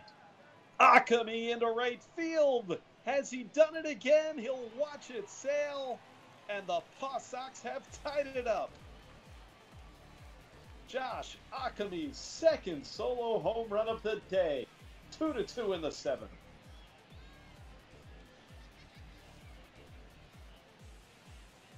Wow, what a ball game he's having. He's been the star for the PawSox. How crazy is this? All 3 hits. Oh, we talked about it after his second hit, guys. When he's hot, he is really hot. There aren't many guys that can hit the way he can when he's locked in, and he is certainly locked in here today. Yeah, and I have to think that Buffalo is probably second-guessing leaving Pearson in to face Akami in that situation. They are going to take him out of the game. Unfortunately, it's a sour taste in his mouth. Well, the fans here at Neutral Site City, Center City Field giving him an ovation. He is summoned out of the bullpen. But Oh, Josh, you could see that he wanted that pitch in, but he just left it too much over the plate, and Akami sat on it and crushed it. And I think, too, with a young guy like Pearson, you wanted to see if you were the Bisons could finish this 7th inning, going right through the heart of the order. There were just 3 really good at-bats against him. He got the first 2 out, but Akami takes him deep, and we are tied again. So now it's Jansen Whitty. He greets A.J. Cole. We've seen a lot of A.J. Cole. First time Washington Nationals farmhand, and pitched quite a bit in Syracuse. Whitty takes that one just off the plate. So 6 2/3 inning. 3 hits and 2 runs off of Pearson. Whitty on the ground to second. Played by Santiago Espinal, and that ends the frame. So Whitty is out, but it was this man, Akami, his second blast of the day. And we hope you're enjoying this, folks, on our Twitch broadcast. We've got a 2-2 game. PawSox should have a new pitcher coming in for the 8th, I would imagine. To tell you about it, here's Mike Antonellis. All right, Josh, thanks a lot. And the fifth hitters in at both sides here have scored the runs, Palacios and Akami. Forrest Wall leads it off. He's 0 for 3, and he was robbed of a hit back in the first inning on a great catch by Nick Longy. What a view there. And see that warehouse and right. Espinal is back out there for a second frame, and he misses high for ball 1. Wall, Tellez, and Large for the Toronto affiliate. Still a good crowd on hand. There's a strike. But Josh Akami's been the man for Pawtucket. 2 homers and a single. I'm a little surprised. Sorry, Mike. Surprised that Espinal gets a third inning. Maybe as surprised as I was that Pearson stayed in as long as he did in the 7th. PawSox surprisingly staying with Rednell Espinal. 2 balls, 2 strikes. Even in the simulations, we can second guess. There's a diving play by Akami, knocks it down. His throw to first is late. Wall is fast, but a great effort by Akami, and it's, as you can see, the virtual official score says infield hit. Certainly the right scoring decision. Akami has been a vacuum over there at first base most of the day, but not that time. Very interesting motion by the first base umpire, putting the both arms straight up as opposed to straight out to the side. Interesting take on the safe call. Well, Tellez is making sure he doesn't have a broken bat. He is 0 for 3. I got to tell you, Mike, I do feel safer in second-guessing any managed decisions in our virtual broadcast than I would in an actual broadcast. Yeah, and we can get on the official score, too. He won't know. Well, guys, this is huge here. You got Tellez. We know his power. And with a go-ahead run at first, this is a big guy. Also someone you can double up. 1-1.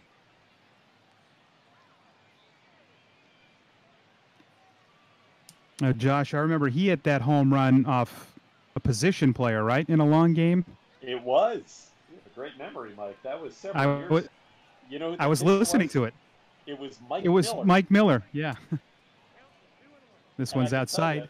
you, yeah, Mike for a couple of years ended up becoming the emergency pitcher for the PawSox when they needed in those long extra inning type games. And Tellez hit one, and Mike was not happy. Now, that was the July 4th game, right?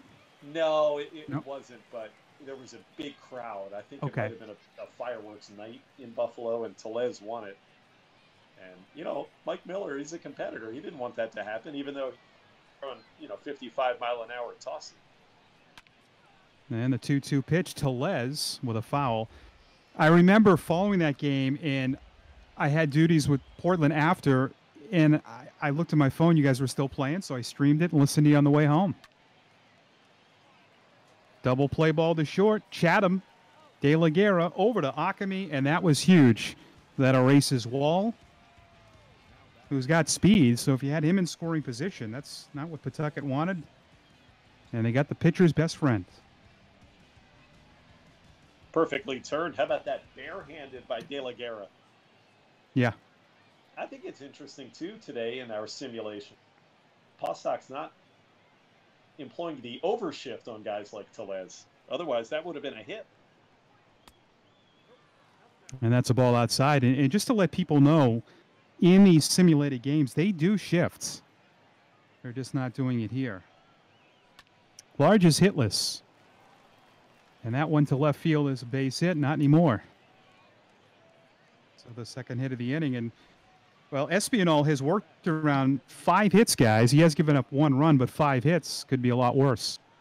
It's a good piece of hitting here by Cullen Large. He went down. He hit that almost off his shoe tops. Yeah, we'll see if he's running here with 2 outs in the 8th. As Palacios, good hitter, though, takes a strike. 2 doubles and a walk. He scored both runs, as you see. I continue to be surprised that Reynal Espinal stays in this game. How about you, Jim?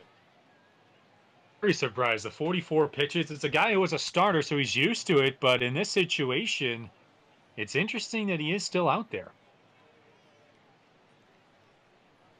Good spot to send the runner here with a count 0-2 and 2 outs. If he's thrown out, Palacios gets a fresh at bat in the ninth.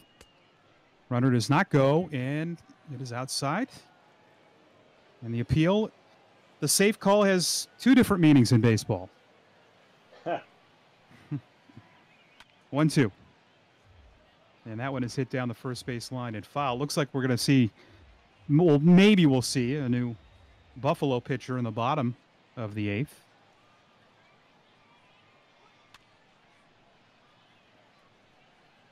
And Palacios stays alive. So, guys, how about this? The fifth hitters today in this game. Palacios and Akami. Yeah, I think Palacios, no question, has been the most impressive Buffalo hitter. A couple of doubles, tough walk. And he lines one into center field.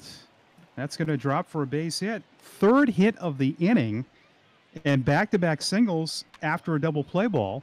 And Buffalo stays alive here in the eighth. How about this, guys? Mike, you talked about these 5 hitters, and Josh, too. They have reached in each of their plate appearances. Palacios 3 for 3 with a walk now. And what are the odds of that? Well, now the move is made. Billy McMillan calls on Adam Lau. Now, Mike, you know Adam very well from the time he's pitched with the Portland Sea Dogs. We saw Lau pitch very impressively in that exhibition sim game at Fenway last Thursday. He struck out the side in the one inning that he pitched. A terrific competitor, and he'll do anything asked. Sometimes he's got to eat innings. He's been that guy that might have to stay out there an extra inning. He's got a terrific middle name. It's Adam Forrest Lau. Caleb Joseph, the veteran, takes a ball up and in. For whatever it's worth, in that game last Thursday, he struck out in order Xander Bogart, Mitch Chavis. And trying to get a big leaguer out here, and Caleb Joseph, who is hitless, but he's a threat. See Buffalo with 2 on here. 3 hits in the inning. Good pitch, a slider. And look at it, it's getting intense here at the ballpark. Fans in the backgrounds, off their phones and cheering.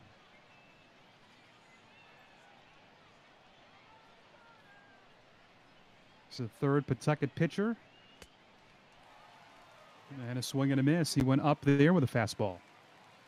Look at the hair there, guys, for Adam Lau. I don't know about either of you, but by the time, if this stay-at-home order stays for a while, my hair is going to be looking like that.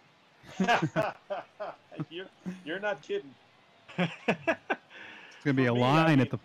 Yeah, you guys keep it shorter than I do. 1-2, swing and a miss. He struck him out with a good pitch away.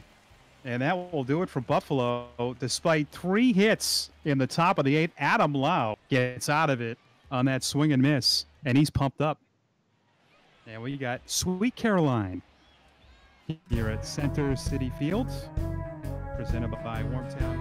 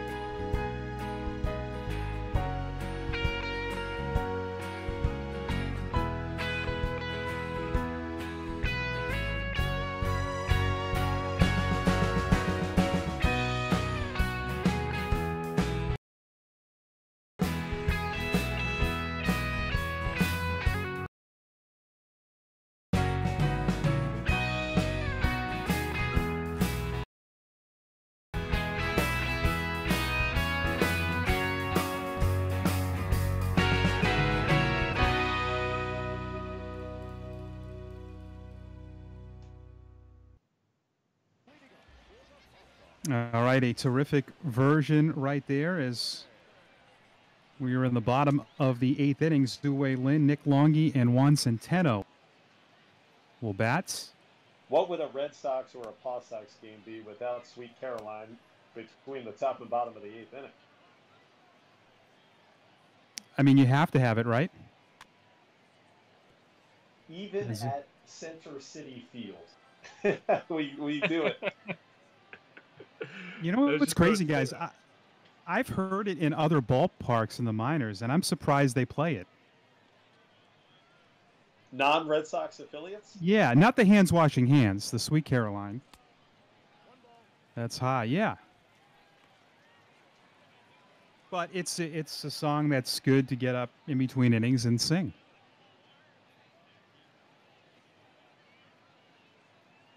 Lin, Longy, and Centeno against A.J. Cole.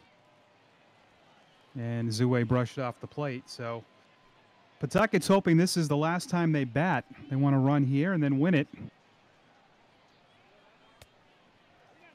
And did that hit Zue? He goes down and he looks out at A.J. Cole. He's not trying to hit him.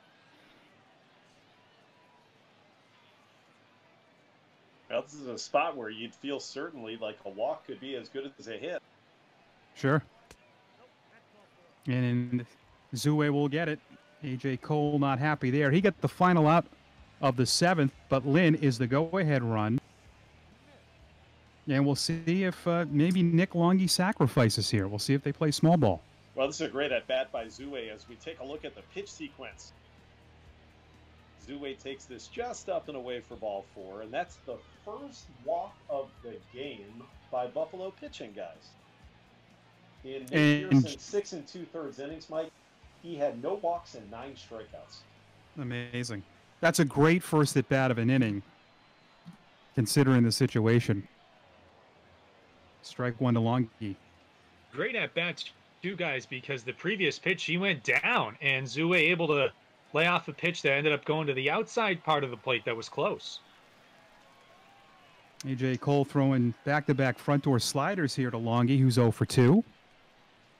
There's another breaking ball, and that is hammered to left and deep. Back is Wall, and he makes the catch. And Lin has to get back. So Longy just missed that one. He threw him 3 in a row. And that one was a hanger, and he just missed it. Boy, we were wondering, would it be a sacrifice situation for Billy McMillan? He let Longy swing away, and he almost did some serious damage. There have been a couple of balls fence. Centeno rounds out the order, takes it low, and we know Lin can run, so we'll see if Billy rolls the dice at all here. Centeno handles the bat pretty well. Could do a little hit and run, maybe. Yeah. And he swings away and hits it in the air to left center field, but Alford, who's a quick outfielder, makes the catch. And they have got a great outfield here of Wall, Alford, and Davis. You're right. Not a lot going to fall between those guys. 3 men who can run and cover a lot of ground. So the inning that started so promisingly now has... And De La Guerra, this is a guy with power in the leadoff spot, and they pitch out, nothing happening.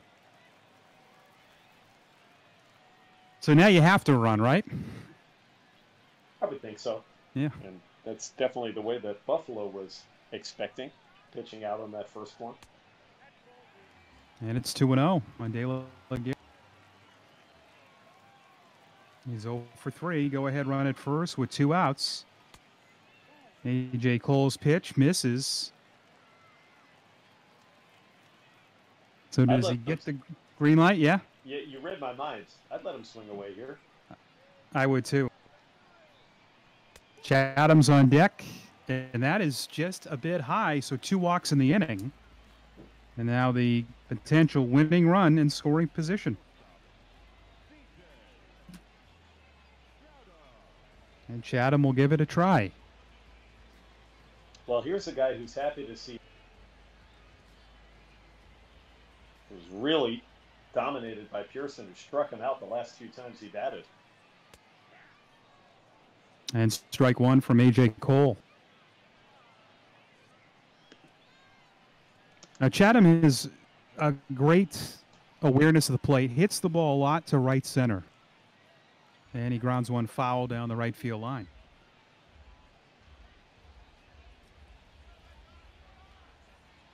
What a ball game we have for you here in our simulation, the 0-2. And he hits a roller to second base, and A.J. Cole gets out of the eighth, stranding two. And it's 2-2 after 8 innings as we have this message coming up on PawSox.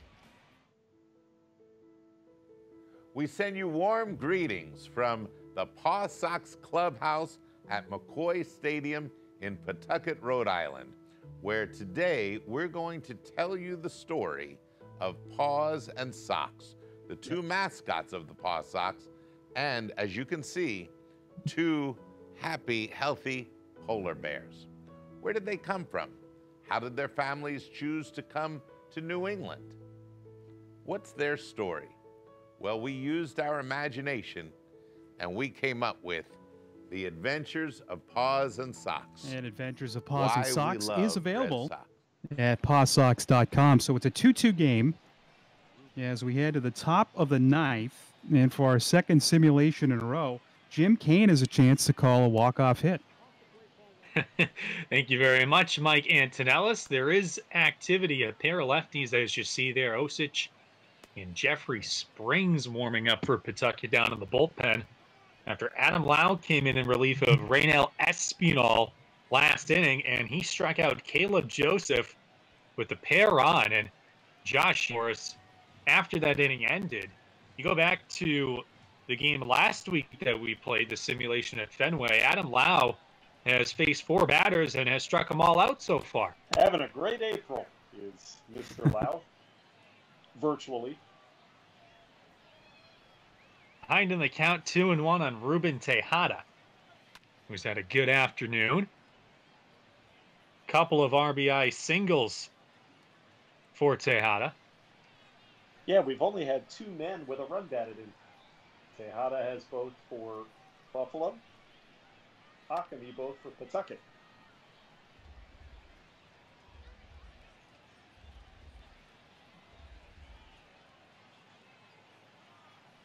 Lau with the 2-2 pitch to Tejada.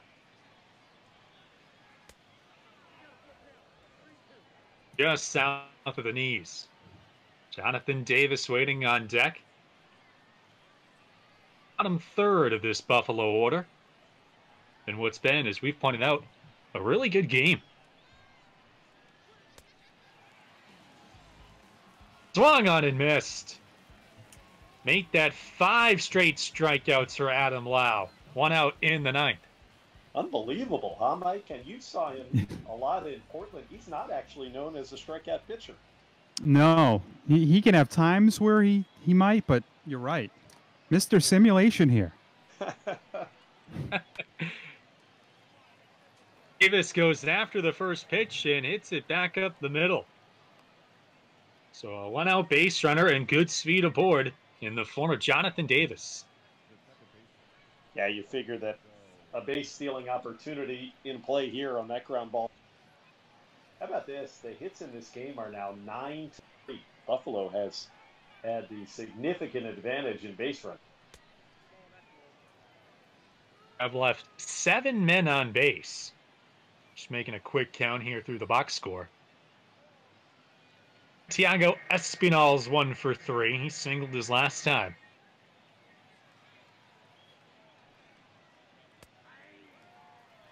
There's a strike. Good pitch from Lau.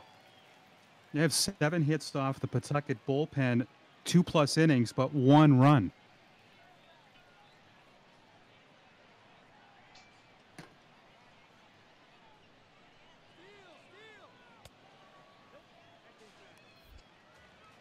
There goes, throw down from his knees and in time. What a throw by Juan Centeno, his second caught stealing of the day. This one, the most impressive. Oh boy, is that a close play too. And you can see De La Guerra slapped the tag in. I thought that maybe Davis got his hand in first. How did to short. Chatham a low throw, dug out by Akami in time. So Lau ends up facing the minimum, and the PawSox will come to bat with a chance to win it in the bottom of the ninth with the meat of the order due up.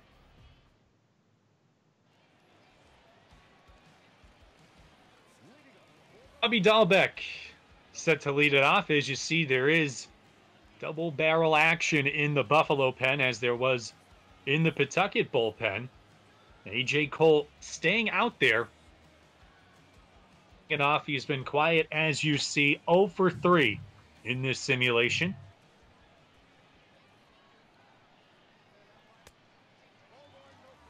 Pitch outside to Dahlbeck. Jackson McClelland and Brian Baker. Baker was a really good closer last season for Buffalo after he came up from Double-A.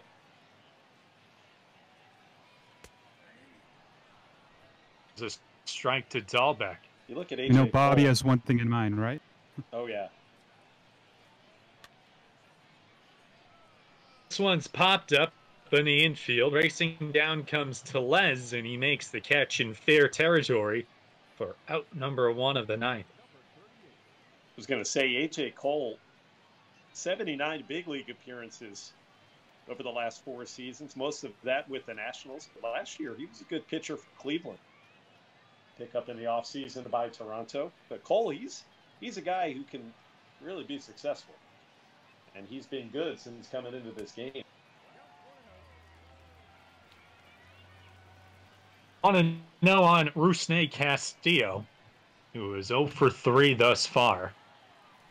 He lines one down the right field line, and that's a base hit.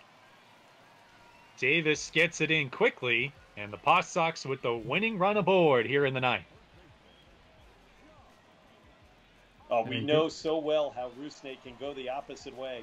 That's a swing we've seen time and time again in his years with the PawSox. And I think, Mike, I can read your mind. You were going to say how important it is to have a guy on base for this guy, Akami.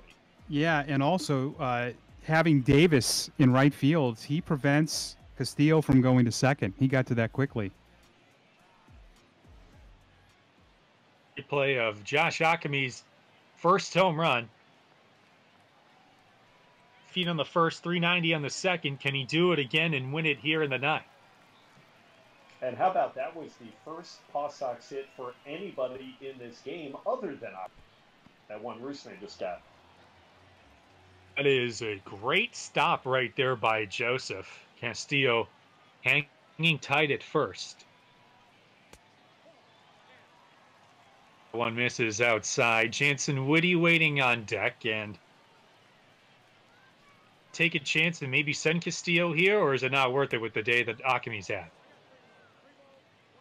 No, I don't think so. Rusney's not much of a base stealer at this point in his career either. I was a little surprised Akami didn't just swing at that 3-0. There's a good pitch and a strike. So Cole fell behind 3-0 and has battled to fill the count to 3-2. Yeah, you're right, Jim. That was not a 3-1 cookie that you think you're getting. That was a little bit low and away. Now I would start the runner. Off. Strike 3 called over the inside corner. Akami unhappy, but an off-speed pitch to get him looking for the second out. Boy, what a great comeback there by A.J. Cole behind 3-0 in the count. Anson Whitty takes downstairs. And you threw him a breaking ball to strike him out. Whitty down the right field line, but foul. We're going to find out, by the way, if MLB The Show simulation has the same minor league extra inning rules as the where they have the automatic. Good point. They do have the free batter rule. I know that. They won't let you take a guy out if you bring him in. Jansen Whitty's hoping we don't get to find out the answer to the 10th. Let's count for Whitty here. Fouls off the 3-1. Got a good pitch to hit, and it looked like he just missed it. Well, now with a count full and 2 outs, this will give Castillo a head start. Inside for ball 4. That one not close. Woody aboard. And now the winning run up to scoring position for Pawtucket for Zue Lin. And we're going to have a pitching change here as Ken Huckabee will make the move to Brian Moran, who comes in a tough spot here for Buffalo. Well, you got the left-handed hitter Lin due up. So you figured that manager Huckabee was going to think about bringing in a southpaw in the matchup. A.J. Cole ended up with 3 walks. And with that winning run at second base, what a great spot for Zue Lin to try to be a hero. Lin struck out twice against Pearson, one of many Pawtucket hitters that didn't fare too well against the right-hander, but can be the hero for Pawtucket here in the 9th. Outside and high. Boy, A.J. Cole really walked the tightrope. He gave up 4 base runners, but right now nothing on his line.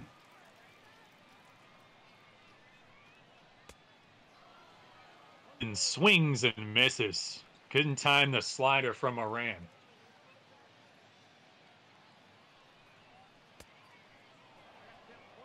Miss again went back to that slider, and Zue down 1-2. Pitched 10 games in the big leagues with the Marlins last year. Down the right field line. Davis is over. He's not going to get it. It hits off the wall. Castillo rounds second, and he is in to score the winning run. In with a walk-off double, and the PawSox win it in the bottom of the 9th.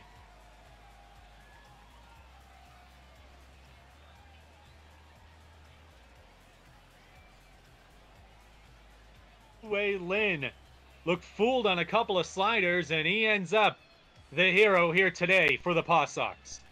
Jim Kane, it's your walk-off again. You're the man of the...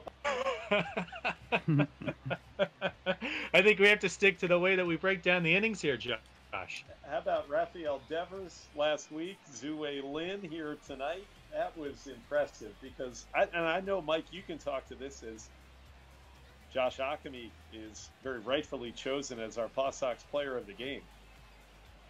Mike, Zue has not always been the best at hitting against left-handed pitching. And Buffalo decided to bring in the lefty to face him. That made all the sense. But Zue was able to win the game regardless.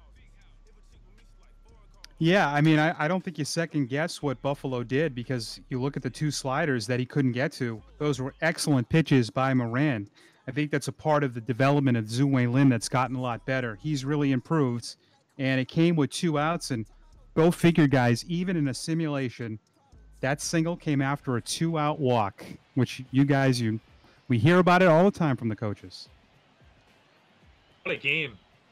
For the second straight week, we have a walk-off, guys. The final, this one going Pawtucket's way, 3-2 here today at Center City Field over the Bisons. The win going Adam Lau, who was really good coming with runners on in the 8th inning. A.J. Cole with the loss. And, of course, player of the game, Josh Ockamy. What an afternoon for him. But Zue Lin was the hero in this one. Well, guys, this was fun for a second week in a row. And, again, as we said, we'll make this a weekly thing on Thursdays. And we didn't have a player this week, but we are trying to lock down some players in the weeks to come, as we've talked about before. And, some of them include Kyle Hart, C.J. Chatham, Mike Shawarren. We may even get Tanner Houck back in future broadcasts, along with maybe even other members of the PawSox front office, too. So this will be a lot of fun, and it's been off to a good start so far. No question about it, Jim. We've had 2 games decided in the final at bat, and I think that's what really will help provide a lot of fun color is when we bring those PawSox players and maybe even coaches on to come. We look forward to bringing you as much inside info about the players, the team, what they're doing to get through this downtime as we can in the weeks that come, and we hope that you'll join in with us as you have. Fun to be with you guys and talk baseball, too. certainly is. Well, again, our final scores you see there. Pawtucket 3 and Buffalo 2. For my broadcast partners, Josh Maurer and Mike Antonellis, I'm Jim Kane saying so long from Center City Field. We will talk to you next week.